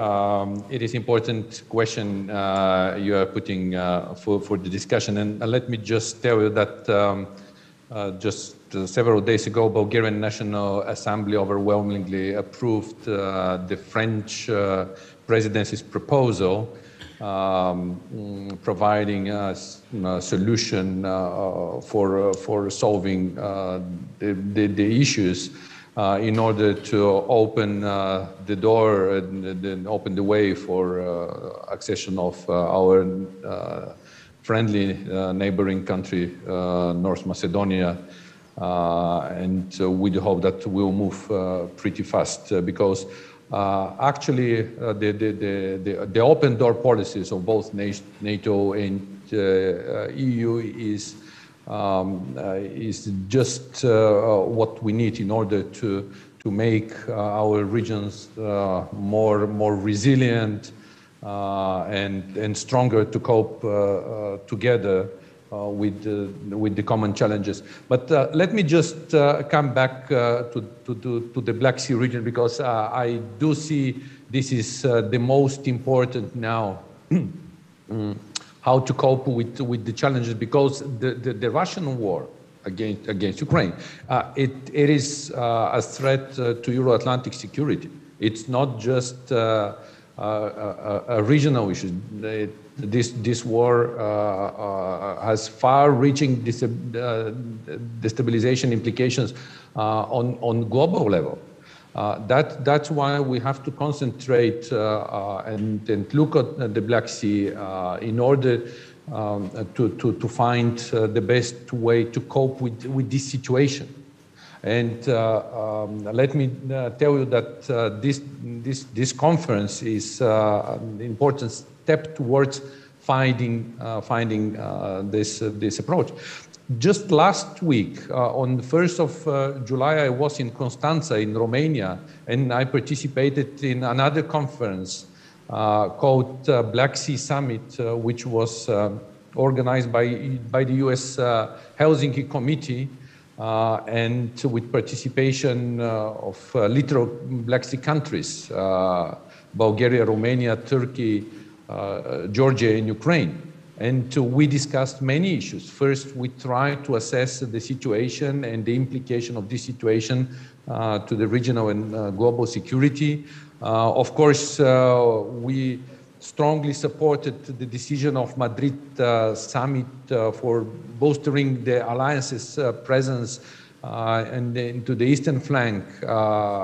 We also welcome the plans for long-term adaptation of NATO. And of course, we all agreed that the Black Sea should be given distinct emphasis. We all agreed that we have to make more robust collective defense and deterrence in the region. But also we have to strengthen our intelligence, surveillance, information collection, analysis, etc., etc., etc. And what we discussed also, and I refer here to what Daniel Hamilton said, we all agreed that we need cooperation between NATO and EU. Because we are facing different crises or crises with different implications. So we desperately need to have this cohesion between NATO and EU.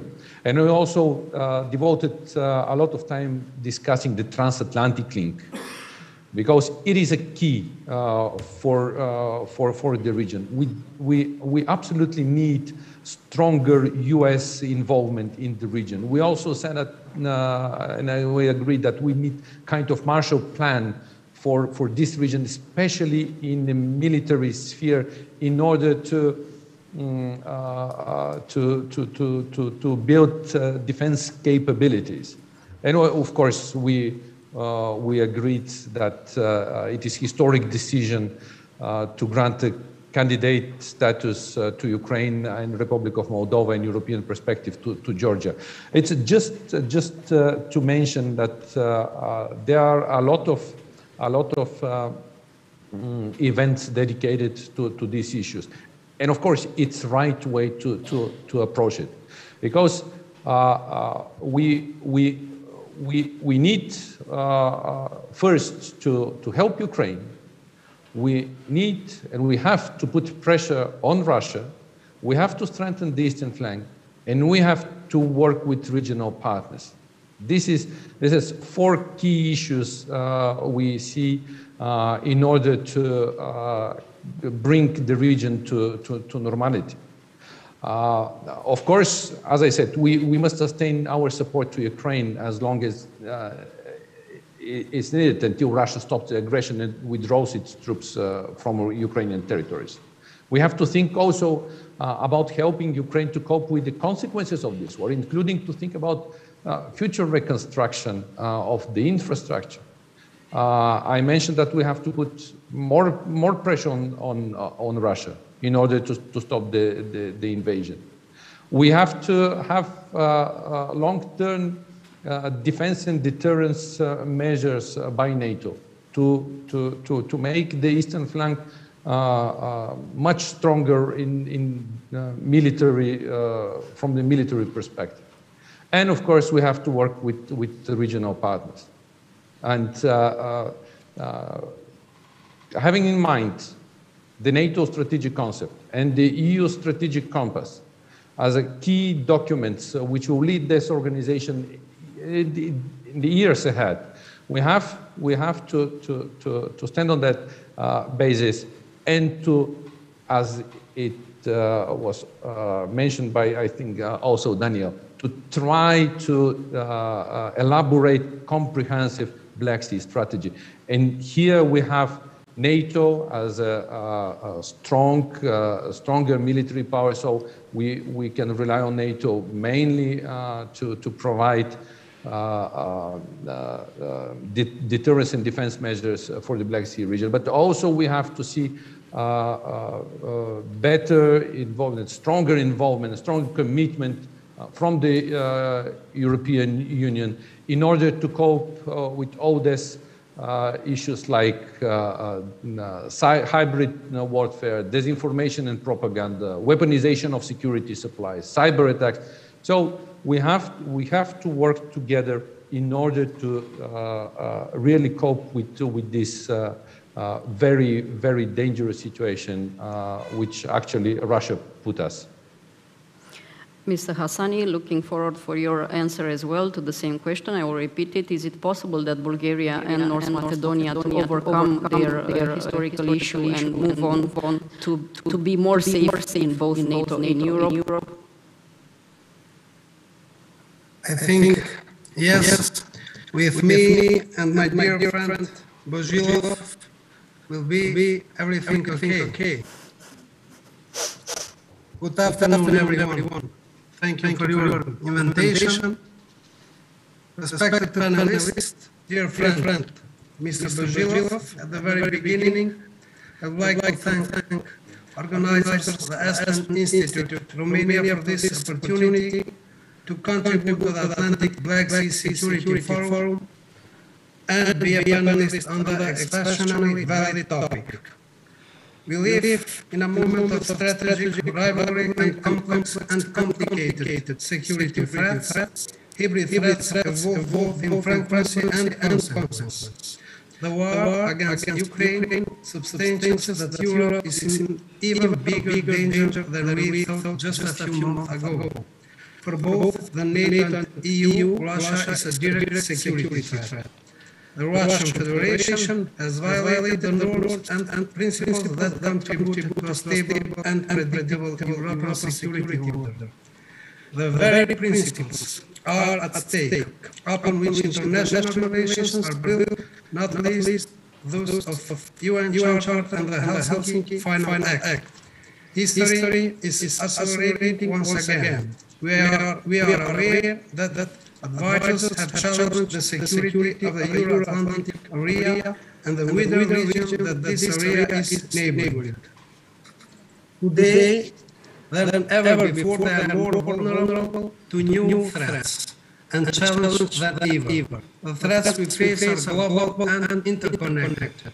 If we want to live in a free world, we need to act fast and with the strength of will as well as determined to adapt to deal with issues challenging world security.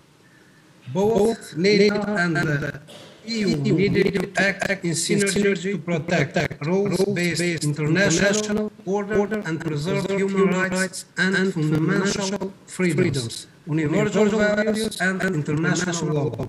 To do this, both NATO and the EU need to transform on time, increase their resilience and develop appropriate mechanisms and tools to address rising challenges and security threats. Currently, both the EU and NATO are at historic crossroads and are adapting their strategies, and within this process, they are not competing with each other. They work simultaneously to address security challenges that may destabilize countries in Europe. However, this is not a competition between them, but one complements to other, and effort is made to avoid duplication and the development of needed capabilities. The NATO 2023 reflection process was the first step undertaken, which resulted in the adoption of the new strategic concepts of the alliance at the Madrid summit a week ago. Commonly, a few months ago, EU promulgated its strategic compass. Both cornerstone documents enable proper consultation, cooperation, and coherence. The strategic concept enables alliance in an environment of strategic competition to develop needed capabilities to deter, defend, contest, and deny adversaries' action across all domains and directions, in line with a 360-degree approach. NATO's deterrence and defense postures are based on an appropriate mix of nuclear, conventional, and missile defense capabilities, complemented by space and cyber capabilities with which become stronger, resilient, and ready to act in real time. It will follow by strengthening its force, structure, and postures, as an amplification of deterrence and defense able to deny and potential adversaries and possible opportunities for aggression. All members need to work in that direction. NATO cannot do all this alone. NATO needs to work closely with partners not only in Europe, but also with all open-minded partners across the globe. However, European Union is and will remain a unique and essential partner for NATO. Interconnection with the EU is accelerating the strength of NATO as a partner that is more capable of sharing the burden of maintaining international peace and security. NATO allies and EU members share the same values. NATO and the EU play complementary, coherent, and mutual reinforcing roles in supporting. They need to enhance their cooperation in different domains of common interest in line to avoid unnecessary duplication. It provides a comprehensive impetus, not only to the effort of the Union, but also to other European countries. And in the end, considerations expressed in both strategic documents are relevant to all countries from Europe and beyond, and urge common effort for mutual difference and security achievements and benefits.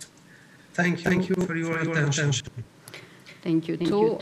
General Petrescu, I will come back to you, and because it was mentioned a lot, the Black Sea, the Black strategy, the Black Sea region is in this strategic new concept from Madrid, mentioned a couple of times, but as Mr. Hamilton said, there is no strategy yet. What a comprehensive strategy of the Black Sea means? I would start with the fact that NATO has a military strategy which deals with 360 degrees approach, and it deals with Russia as a threat and also deals with the terrorist threat. I think this general strategy gives the necessary in order to start focusing on different areas. The Baltic is important, the Black Sea is important, Mediterranean is important, the Balkans are important. In today's world, everything is interrelated. All these security challenges are interrelated. NATO has also a concept for deterrence and defense. This concept for deterrence and defense, within this concept, is nested what we do with the GRPs, graduated response plans, what we do with regional plans. You know, having these plans ready, having a clear command and control architecture, having assigned forces for different tasks and for these different regions will be another step forward. What we do more in the Black Sea, what I can think of right now, I think we need to recognize more that it's not only a military part, even if the Black Sea is very much influenced by the conflict between Russia and Ukraine. But it has also an economical part, it has also a diplomatic part, it has also an informational part. So in today's world, you cannot solve issues alone, and you cannot solve issues using only military force or using only diplomacy. So towards that strategy, I would argue, you know, for more involvement, not only military input, but also inputs regarding all the other instruments of power. If we go back to Sweden, we have 10 more minutes, so I would like for a shorter answer starting now, if possible. My question is, both, again, Finland and Sweden are very strong countries, and both of them are, let's say, better prepared for than many other allies inside NATO to defend their territories as well. Their financial situation is better than other members of NATO. Will this be used when you will become member to, I don't know, to support more, let's say, the Baltic region in defavorizing the other regions? Well, thank you. As you indicate, we have a long-standing partnership with NATO, and both Sweden and Finland have as enhanced partners of NATO, work very, very closely and have achieved a level of interoperability which we believe will make it certainly easier for us as we join NATO. We also strengthened the modalities of our interaction with NATO as a response to the Russian aggression earlier this year, which has strengthened our cooperation further. I think at this stage, I think it's the important thing to say is that we are preparing to take on all the tasks of a future member of NATO, both the core tasks of collective defense and crisis management and cooperative security. Can I just comment on a couple of things that were said, which I think were very important by the other panelists. One is the point made by Professor Hamilton on us not congratulating ourselves too much. And I take that point. I think there's no doubt about the deep seriousness of the security crisis we're facing as a result of the Russian aggression. What I do think we should be taking forward is the importance of the transatlantic unity that we have been able to maintain over this period. That is a strategic strength in response to Putin's aggression, and we need to work actively to maintain it. And certainly as we look forward, both in terms of how the EU should be working and the EU should be working together with NATO, maintaining that transatlantic unity in our response to the aggression and our support to Ukraine is a critical strength. The other point that I'd like to pick up on very briefly is the point of we have work to do. And I think one key dimension to that is really using the full range of our tools. And in that respect, I'll just say that I think here there is a complementarity between EU and NATO that is also of great value. The strategic compass of the EU shows the comparative advantage of the European Union, the combination of the civilian, the military tools that we have at our disposal. And that is, of course, in addition to the collective defense, which is NATO's task. And translating that into this key region that we're talking about today, the Black Sea region, I think there's a strong point that has been made by other speakers on the need for us to use our toolbox to support resilience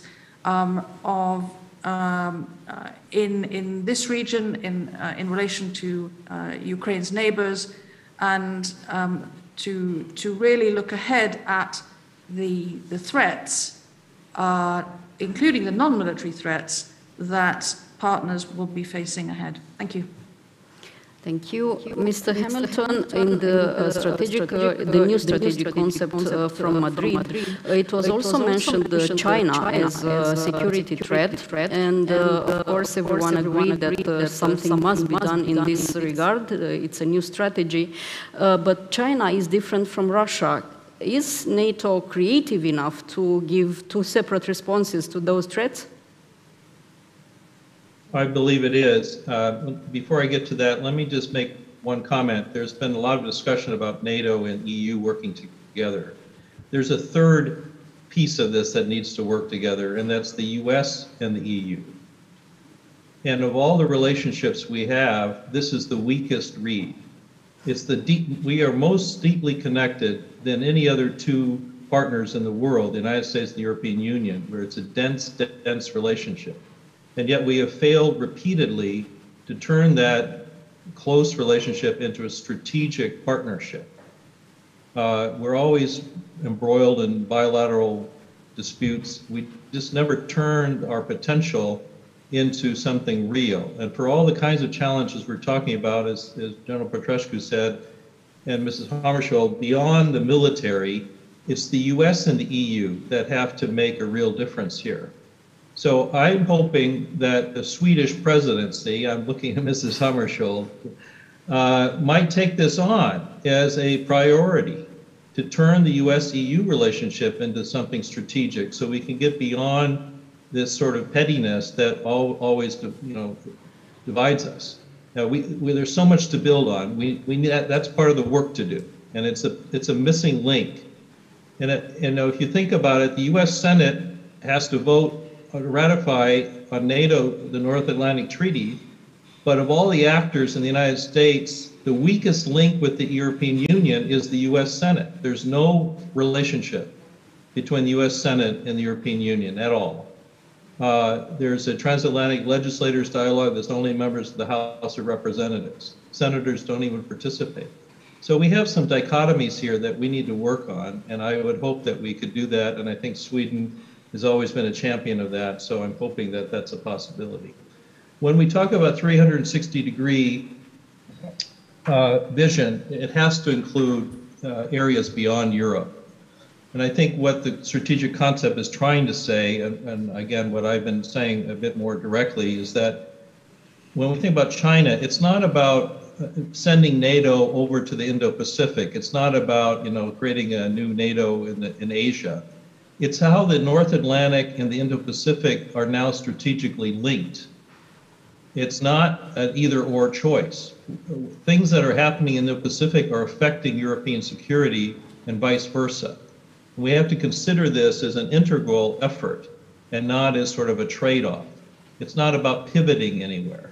It is about thinking of how we have to deal with the challenge that China presents. China's challenge is not the same as Russia. NATO did not say China is a threat. It's a systemic challenge. The US and the EU have basically been saying something very similar.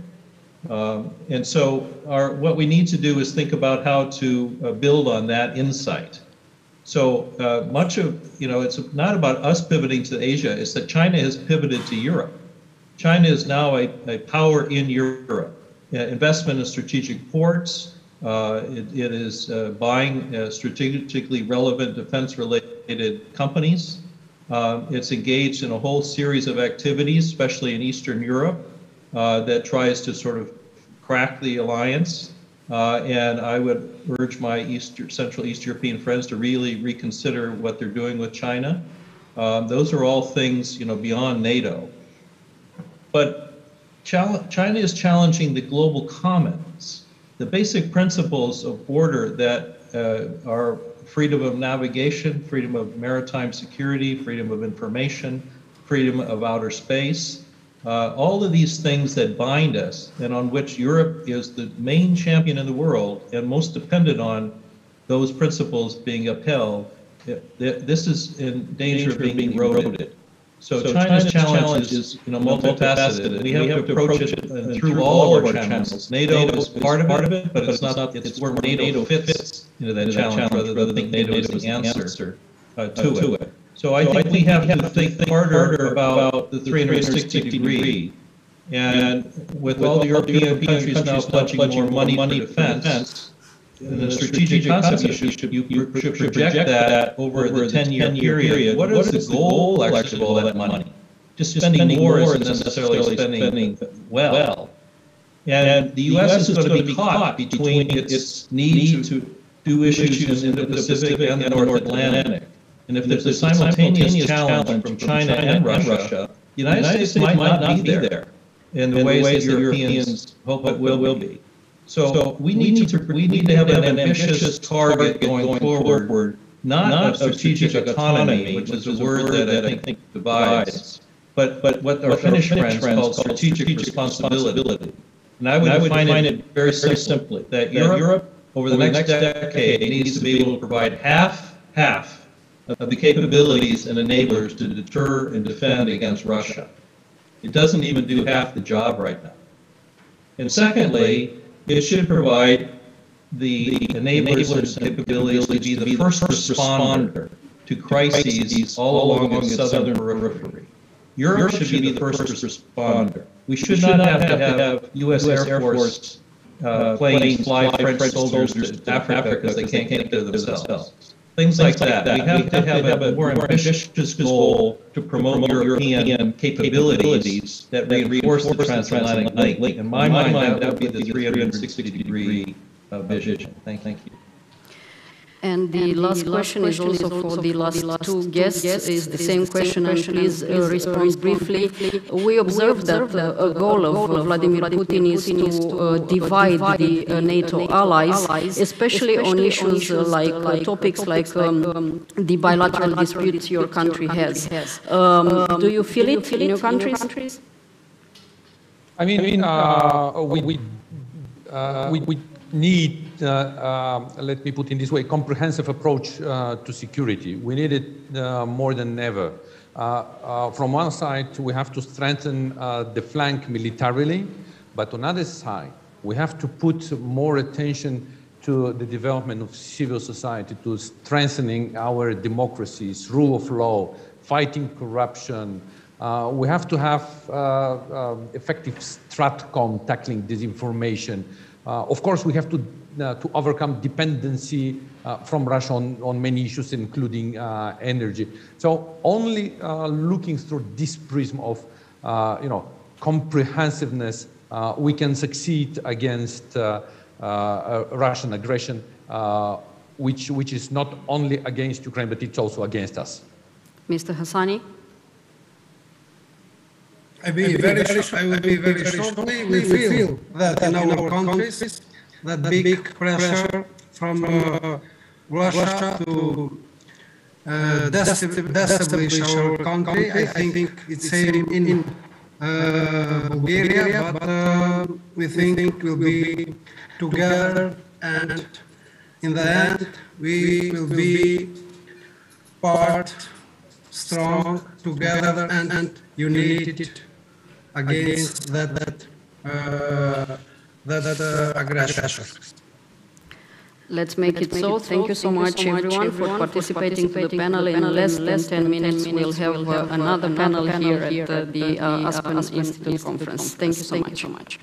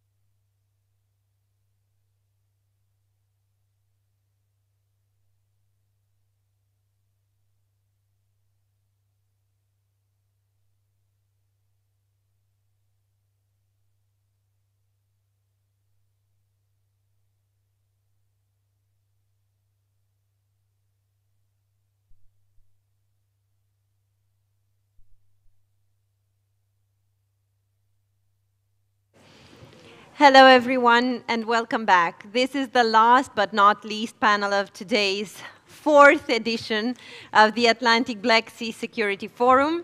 I think the topic of this panel is interesting enough to keep everyone on their toes, attentive after this long day of discussions, but very, very interesting discussions. So my name is Clara Volintiru. I am the program director for the New Economy and Society program at the Aspen Institute, and it is my great pleasure to moderate today's panel, which not only deals with an important topic, as I just mentioned, a new Marshall Plan for Eastern Europe, something we've all been discussing in different events for the past months, and I think today's conversation will add substance to this regional debate, regional conversation in the transatlantic sphere.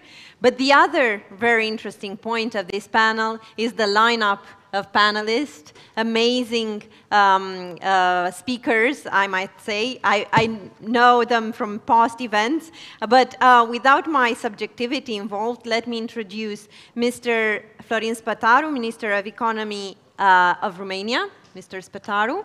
Also with us, Professor Emmanuel Dupuy, President of the Institute for European Perspective and Security Studies, and our former acting president at the Aspen Institute, many roles filled over time, Mr. Vasile Iuga, founder and partner of Valorem Business Advisor and still treasurer of the Aspen Institute. So I will give you the floor for introductory remarks, and then we will try to maintain a dynamic conversation as possible to entertain this important topic in the context in which the Ukrainian economy has been severely crippled by the current war, and the discussion of the need for a Marshall Plan to rebuild Ukraine. Let us focus on the region and what Romania can bring to this conversation and to this project. Mr. Spătaru. Thank you very much. In fact, it's a very interesting topic. Let's say a Marshall Plan. We didn't experience that already from the end of the Second World War. But also we didn't experience in Europe a crisis, war at such a magnitude, close to our border. And this is also giving us the responsibility, in fact, to reconstruct Ukraine, to rebuild, let's say, what has been destroyed in the last couple of months. I do believe that reconstruction of Ukraine is the responsibility of a civilized European society. And we all the countries of the European Union need to adhere to that. We need to contribute to this. On the other hand, if we look a little bit when the reconstruction of Ukraine is going to start, I would say that that has been started already in the first day of the war. Why? Because there were thousands, millions of refugees who left Ukraine trying to find an escape, a solution for them, for their families, and to survive in the coming period. And what happened? Poland and Romania, the countries who are very, let's say, at the border of Ukraine, they offered already from the first day the support.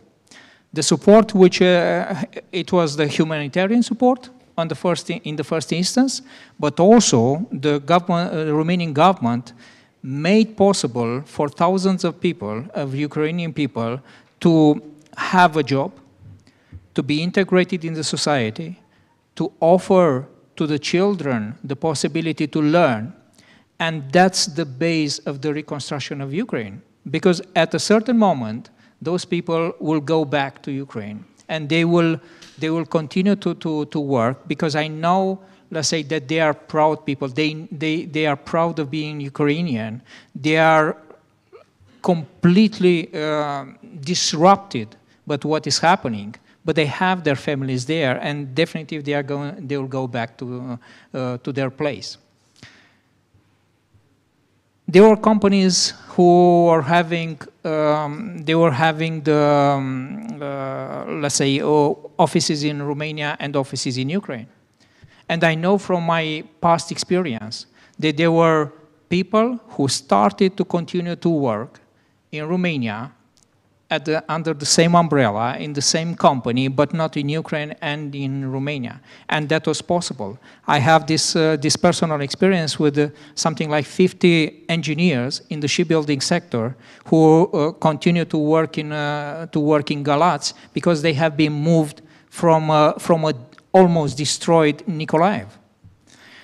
That's let's say, the base, and that's how Romania is contributing right now to the reconstruction. But definitively, it is going to continue. Definitively, Romania will have, let's say, a very significant input, being at the border of Ukraine, in the reconstruction. We also started to make the link in the infrastructure in Galatz. They have finalized, let's say, the railway line, which is transporting the grains from Ukraine, and they continue to do the business not like they used to do before, but they are continuing to do the business, let's say, in order to survive, to have the proper funding for the people working there, for the people fighting there. And that's, let's say, a very important aspect which we have to show it to Europe, that we are prepared for that. We will play a key role in that, and in the whole setup of, let's say, reconstruction, which will take years. Significant amount of money is going to be, let's say, allocated for that. Europe is announcing this, United States is announcing that, but it's not only about the money. It's about the people, it's about the countries, it's about the business continuity, as we all know that it has to be. And from that perspective, I would say that the strategic position of Romania and the advantages of Romania, let's say, already starting from the first day of the war, will be the key role in the reconstruction of the future of Ukraine. Thank you. Professor Dupuy? Thank you, Mrs. Chair. I, of course, have to thank the organizer for this wonderful event and this day of very incentive perspective. I have to say that Marshall Plan is not only about big money. It was about big money when it was created in 1948. Everyone knows what was the angle of that, reconstruction of a devastated country during 4 years, 1948, 1962, with one country having the capacity to do it, United States, helping the reconstruction of Europe. But it's also about a transformation of Europe, a new mindset to reshape and rebuild common endeavors. Of course, being led by the reshaping of a stronger Europe, and of course, having in mind the fight against communism. Can we therefore say that we need a new Marshall Plan for Eastern Europe? Well, it depends on what you intend to think and take of the Marshall Plan. Marshall Plan came before European Union or the construction of a collective European Union. It therefore paved the way for a more collaborative, bilateral, and then communitarian, bilateral Franco-German, and then communitarian perspective.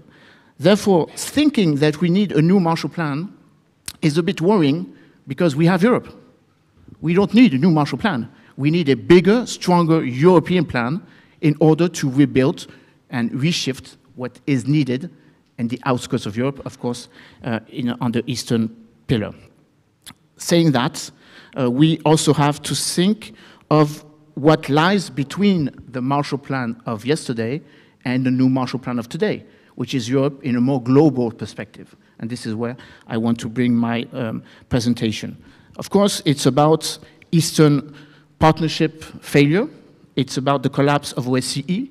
It's about the need to have a new momentum, which is, of course, different from 1994, when we thought, with the Partnership of Peace, with the Memorandum of Budapest, or in Corfu in 2009, that we could shift or maybe liaise or have a discussion, fruitful discussion, with Russia at that time. Remember in June 2009 in the Corfu conference, where we thought that Dmitry Medvedev was eager and, I say, honest broker, saying that he wanted a new peace, confidence-built architecture for confidence architecture for Europe. Now we have to tackle a solution and a reality in where Russia, and this was said and first said in the NATO summit in Madrid, and prior to that in the G7 meeting in Schloss Elmo, where Russia is no longer a partner, but an adversary, a clear adversary to all of the 27 European countries and the 30 NATO members, and of course the 21 European countries inside NATO, which of course brings us to think that if we are to believe that we need a Marshall Plan, it's not only for the sake of the reconstruction of Ukraine, it's because we have a certain number of, let's say, gaps inside the European agenda. Western Balkans is one, southern security or the common endeavor or the common perspective of the southern security of security of the southern flank of NATO or the southern flank of European Union, and of course taking in consideration that instead of overlapping new organization, instead of recreating something which has been created before, we need to invent something new. I'm speaking as a Frenchman. I have in front of me the Ambassador Laurence Auer. President Macron proposed a new initiative, la Communauté Politique Européenne, European Political Community. Of course, it's about clustering more than differentiating the European partners. It's about speaking of the, let's say, the faults or the non-engagement that was taken in Zagreb in 2003 concerning Western Balkan open door policy. We have been not dedicated and not committing sufficiently on that. Saying all of this brings me to, because for the sake of time I will not be so long as a scholar, saying that a Marshall Plan is needed not only for the reconstruction of Europe, or the eastern part of Europe, but a reconstruction plan is needed for the sake of European Union to be a global actor. And this Marshall Plan has various names. For example, it is called the European Union Global Gateway, which was presented by Ursula von der Leyen in September 2020. G7 proposed a partnership for global infrastructure and investment, which was called prior to this the Build Back Better World, B3W. Again, this is a grand plan, and this is important because some of our adversaries or our systemic partners or systemic adversary, it depends on how you see it, already have this Marshall Plan. Belt and Road Initiative for China, the new corridor linking St. Petersburg to Bandar Abbas in Iran and to Bombay. This was launched a few days ago between President Putin and Prime Minister Narendra Modi. So let's widen the picture. What happened in Lugano is important. We have this dedication to bring $750 billion of dollars. This was said by Denis Shmyhal, the Prime Minister of Ukraine, but it's not only that.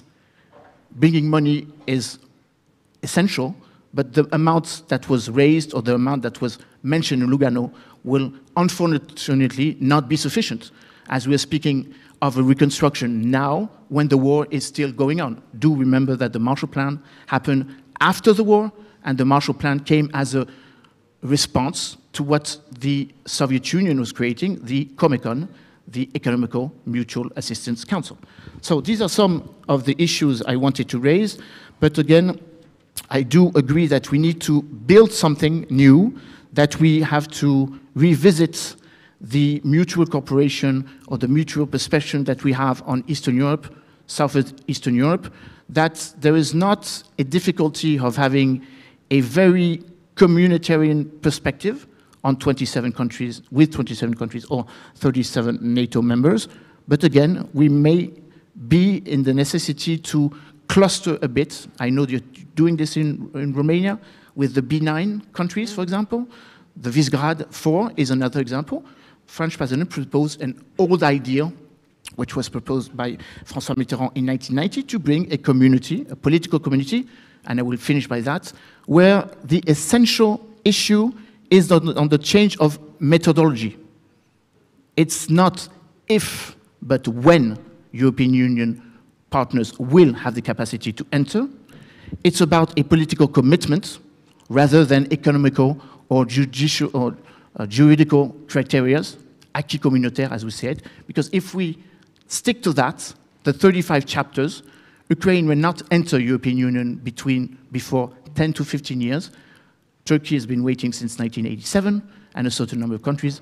We had that, the example with Albania, well, Albania, North Macedonia, for example, or Montenegro have been waiting for at least 30 years, 20 to 30 years. So these are some clear commitments I wanted to put in the debate. And we can definitely get back to them. So we have the operational urgency that Romania is providing support for the humanitarian crisis, for the business reallocation. We have the geopolitical perspective. Mr. Yuga. Thank you. Good afternoon. Thank you for inviting me to this panel. I will start by saying that having a Marshall Plan for Ukraine after 75 years from the launch of the original Marshall Plan is highly symbolic. And we read in the history books that the original Marshall Plan started as an economic reconstruction program, which turned into an economic miracle, but which went much beyond and which built trust and which was the beginning of a long-standing transatlantic relationship. And the legacy of the original Marshall Plan is very strong today. If we look at Ukraine, as Professor Dupuy said, we call it Marshall Plan, but it's a Marshall Plan in a completely different context. And the ambition must be big for Ukraine as well, and must not be limited to the economic reconstruction. It has to do with the integration of Ukraine into the Western world. This is should be the final objective. And this will require the reconstruction of the economic, social, political, and environmental and human infrastructure, if you want. Differences already mentioned by Professor Dupuy and by Minister present here today from the original Marshall Plan. We start early. We must do it in a structured and organized way, using a multilateral approach rather than bilateral deals. And it must involve a large number of stakeholders, again different from the original Marshall Plan. We have the G7, we have the United States, we have the European Union, we have the international financial institutions. We must have probably IMF as well involved. And last but not least, very importantly, we will have to have the private sector crowded in.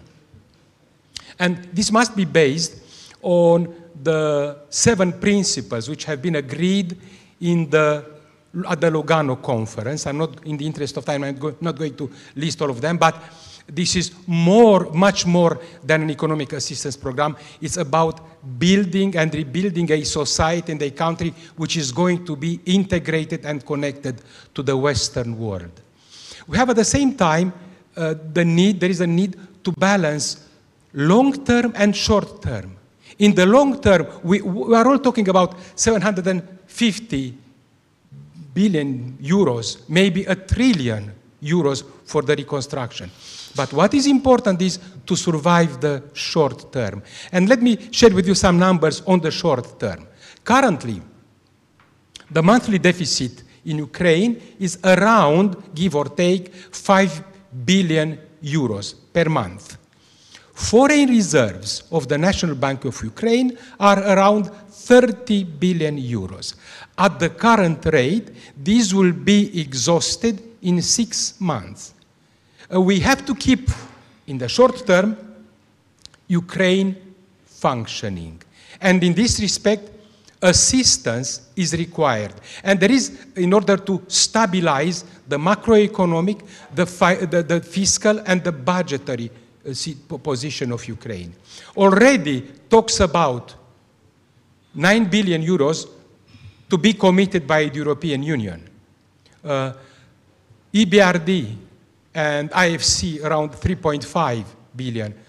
EIB a similar amount. Strong commitment, but no number yet from the G7. And then United States around $9 billion plus potential an additional $4 billion from international disaster assistance. So lots of money being discussed, but it is critically important to have, if you want, a guardian looking at how this entire process is managed. And probably IMF is in the best position to do the monitoring of the macro financial assistance program to Ukraine, because this is going to add credibility to the, if you want, decision makers in the Western democracies that money are properly spent. And this is, I think, hugely important. Now, maybe two other comments, very brief comments. Yes, Ukraine has been, I mean, the private sector fled. He's no longer involved in Ukraine. Ukraine currently has a public debt of 100 billion euros, give or take, in equivalent, out of which 50% is foreign debt. So not a huge debt. However, maybe it would be worth to look and have a debt restructuring for Ukraine, at least for the foreign part, including maybe a partial relief. That would be important. And then to establish, again, for short-term, if you want, lifelines to provide liquidity and to reassure the financial markets would be to have a bilateral swap line between National Bank of Ukraine and European Central Bank and potentially the Federal Reserve, in order to bring, if you want, back the private sector in the financing of Ukraine. So, in a nutshell, we have to balance and plan for the long term, but we have to manage the challenges of the short term. And in order to do this, Ukraine must be, the process must be credible and must be owned by Ukraine and properly monitored and controlled by the donors. More details in the Q&A session potentially. Yes. Thank you. I'm sorry, this very generous topic has a limited time frame.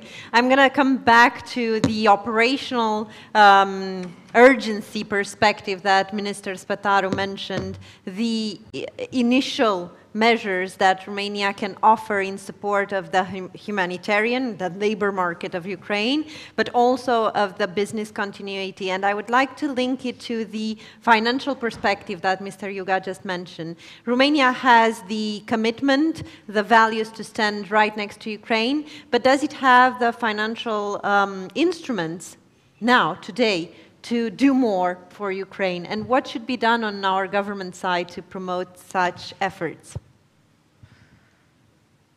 So first of all, I think the commitment of the Romanian government to support Ukraine is, let's say, by far, let's say, one of the most valuable things which has been done and is continuing to be done. Second is, as, let's say, my colleagues were saying, money is not everything. Yeah, money will be available, and there are, let's say, statements that they will put on the, let's say, they will be available for the construction of Ukraine.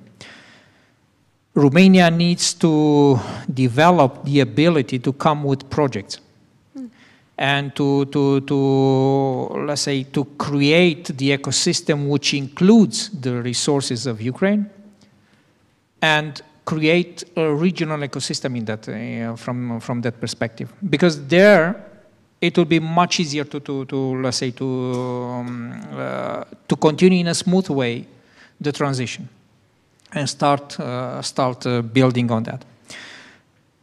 What we did, but this is including in a much larger, let's say, perspective. We have started to think on relocating the businesses from the Far East and from the other countries back to Europe. We might not see, but that it will be also beneficial for Ukraine, because let's say a positioning the supply chain back in Europe, it is also, let's say, allowing the other the companies to, let's say, create different, let's say, production entities or industrial entities in the region. And definitively, the clear message of Europe that Ukraine is in the process of being, let's say, accepted in the European Union, it is also playing its important role. We have seen, let's say, that when a new country has been accepted in the European Union, the neighbors were helping them to continue to develop, and Romania is the neighbor the neighbor of Ukraine. So we did.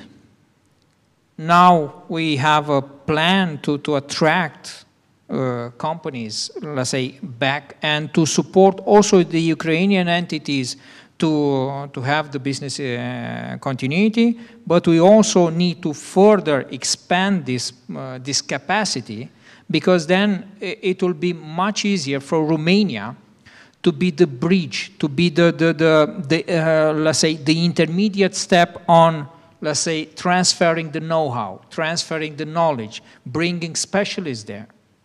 And why not also helping in the development of the infrastructure?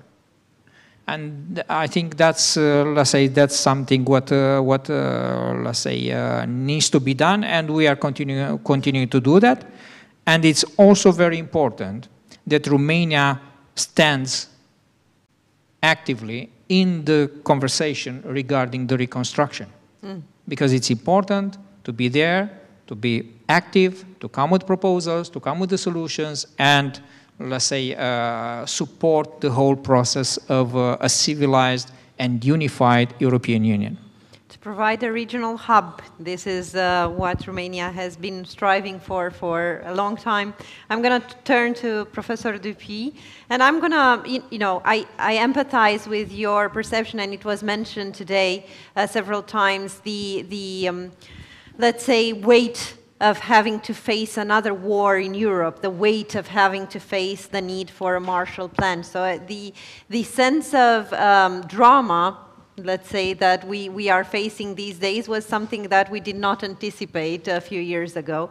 But how credible do you think a unified action plan is in Europe today, when the economic crisis is hitting throughout the Central and Eastern Europe, when the political divides are more and more visible within Central and Eastern Europe? So how credible is this European common action towards Ukraine? Are there more relevant countries or relevant partners than others, or are they all standing together? Well, your question allows me to amplify a bit my answer. I think there's a very huge difficulty, or I think a huge endeavor, in only thinking that democracy-based countries, like-minded democracy, have the only right to reconstruct Ukraine. It's not only about G7, it's also about G20. It's about the 141 countries who decided, the 2 of March, to say that Russia was not right invading Ukraine. I think there is a huge danger in thinking that reconstruction of Ukraine will only be the right of the rich country. I think it's a global perspective, because if we do that, then of course the countries who will be suffering from hunger, António Guterres spoke about a hurricane of hunger.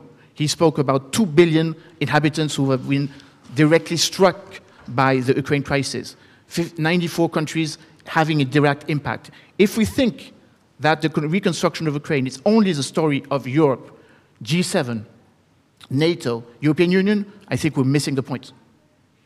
It's about a global perspective of what a democracy is and how it can be defended by everyone inside the global multilateral system. Because if we do not do that, then a certain number of our African friends will turn to us and saying, okay, you're doing this for Ukraine, why haven't you done that in Libya in 2011, in Mali in 2012?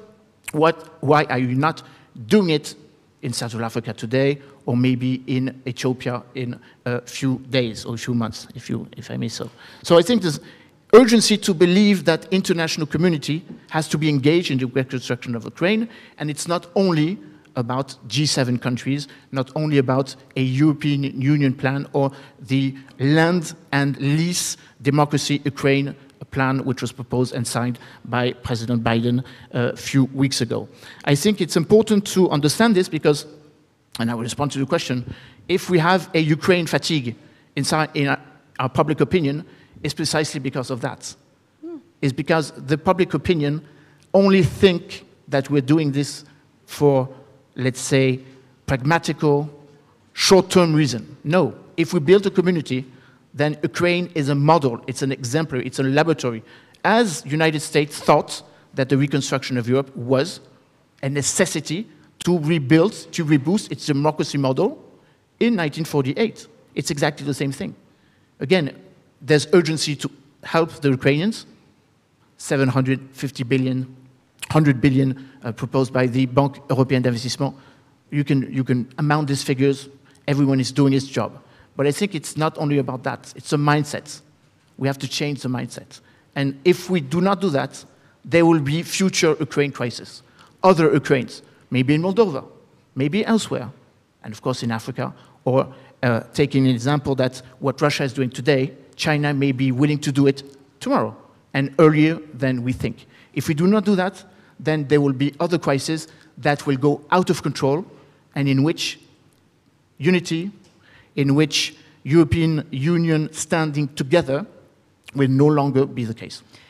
So it will be a moment to look back to. Before I turn to Mr. Yuga, let me ask the participants to think of questions they would like to ask our panelists, if there are any. Prepare them before our time is up. Mr. Yuga, global perspective, IMF, do we aim for a global Marshall Plan then? First of all, let me agree with what Minister Spataru and Professor Dupuy commented a few minutes ago. The reconstruction of Ukraine is not only about the rich countries club. It should be about a broader constituency. And it would be interesting to see, for instance, China contributing to the reconstruction of Ukraine. That would be an interesting one. Having said that, it would be fundamentally important for the Ukrainians to take part in the reconstruction of the country and learn from the mistakes made in other international assistance programs, where, for instance, contracts were awarded to foreign contractors who came, brought the workforce, built, and then left. It would be important to involve Ukrainian businesses in the reconstruction, to have to pay wages, to pay social security, to develop expertise and skills in the country, and not to have contractors coming and then going. For the money, if you want, for the money to irrigate the Ukrainian economic soil and to generate businesses in Ukraine. That's my first comment. The second comment is we must use tested methods and approaches which worked in other situations. For instance, a number of instruments and tools have been developed in the context of COVID. And I will refer, for instance, to the European Guarantee Fund, whereby European Union or the European Commission through the European Investment Bank is providing guarantees for credit enhancement with the objective to bring in the private sector with a very significant leverage. For instance, with 15 billion euros, you can mobilize 100 billion euros in total. Because at the end of the day, if you want to integrate Ukraine into the Western world is not about assistance money for macro stabilization. It's about helping the private business to get their foot or their feet in Ukraine and to create an environment which is connected to the Western economic world, if you want. So learn from the mistakes is important and use tested tools and build expertise in Ukraine as well. I would also add developing regional partnerships, economic partnerships. But before I ask any questions I might have, let me turn to the audience. If there are any questions from the audience to the speakers. The room was full throughout the day, but maybe there is a close reception nearby that might dissuade. I will ask for final remarks. We're getting close to the end of this panel. I would ask the panelists to develop a punchline argument. What is the critical ingredient for a successful Marshall Plan? And so what is, in your opinion, the main thing that should be done? And maybe what Romania can add. Yeah, I might say that there are more aspects which needs to be considered, but I would point out two. One is the transparency of the whole process, and the second thing is, let's say, getting, as Mr. Yuga was mentioning, I fully agree with him, the deep involvement of the Ukrainians on reconstructing their own country. So those two ingredients, I think they are, let's say, critical for, let's say, for a success story, because we have seen in the past, let's say, sad stories, and we cannot afford to do it for the Europe and for the future of, let's say, of the region. Well, you're asking me a punchline. Normally, a punchline is very short. I will therefore have a very short punchline. First of all, a George Marshall Plan, or a new George Marshall Plan, should be a new European perspective, a new vision of what it is and what stands what it stands for to be part of European Union, part of a community. And this is shared by countries who are not part of the European Union. In the southern flank, on the southern bank of the Mediterranean Sea, for example, in Africa, or in the Caucasus, or South Caucasus.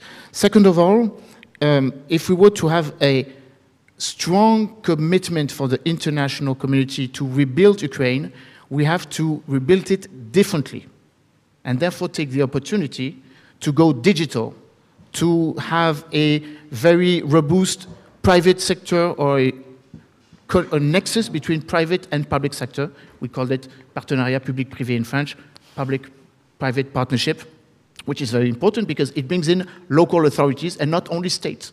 So take Ukraine as a laboratory to have more local authority taking a stand, to have a less centralized but a more decentralized perspective, which is one of the reasons why the war started before 2014 and was not achieved with Minsk I and Minsk II. So have a more reflection of what it stands to be part of a union where you have countries, but you have strong local authorities, which are important because they provide social goods, they provide public security, public services, and public security. I'm already too long. So in resume, or in short term, in a nutshell, go global and go local. Thank you. A few sentences, maybe very brief ones. Stay on course and avoid the fatigue. Because we are going to see fatigue. We are going to have elections in different countries, and both the public and the politicians may get tired of talking about Ukraine. Then rebuild a better Ukraine, a different Ukraine, as Professor Dupuy said. Technologically advanced. Among the 6 million Ukrainians, refugees, probably you have a large percentage of the IT people. You have to bring them back if possible, yes? So at the end of the day, build a better Ukraine, and in order to keep the momentum, share the success stories. And that's important, and win the war. And of course, we all hope for peace. Within a long conversation about the war, if there are no longer questions from the room, I would like to thank everyone for attending, summarizing the key points: transparency and ownership, a strong EU vision that's active at both the global and local level, the decentralization of Ukraine, we know, was an EU-led effort of assistance, and it was very successful, and it provided resilience. We at Aspen Institute have a local resilience index project that will be available online soon for Romania and Moldova. Not Ukraine, but an interesting project. And last but not least, build a better economy, a new economic model that can be exported to Ukraine as well, while we're trying to build one in Europe as well. Thank you very much for the insightful discussion, and thank you all for participating online with us today. I'm sorry to say that just for the people in the audience, there's a reception that will take place in the garden at 6 o'clock. Thank you all so much, and hope to see you next year at the Atlantic Lexi Forum.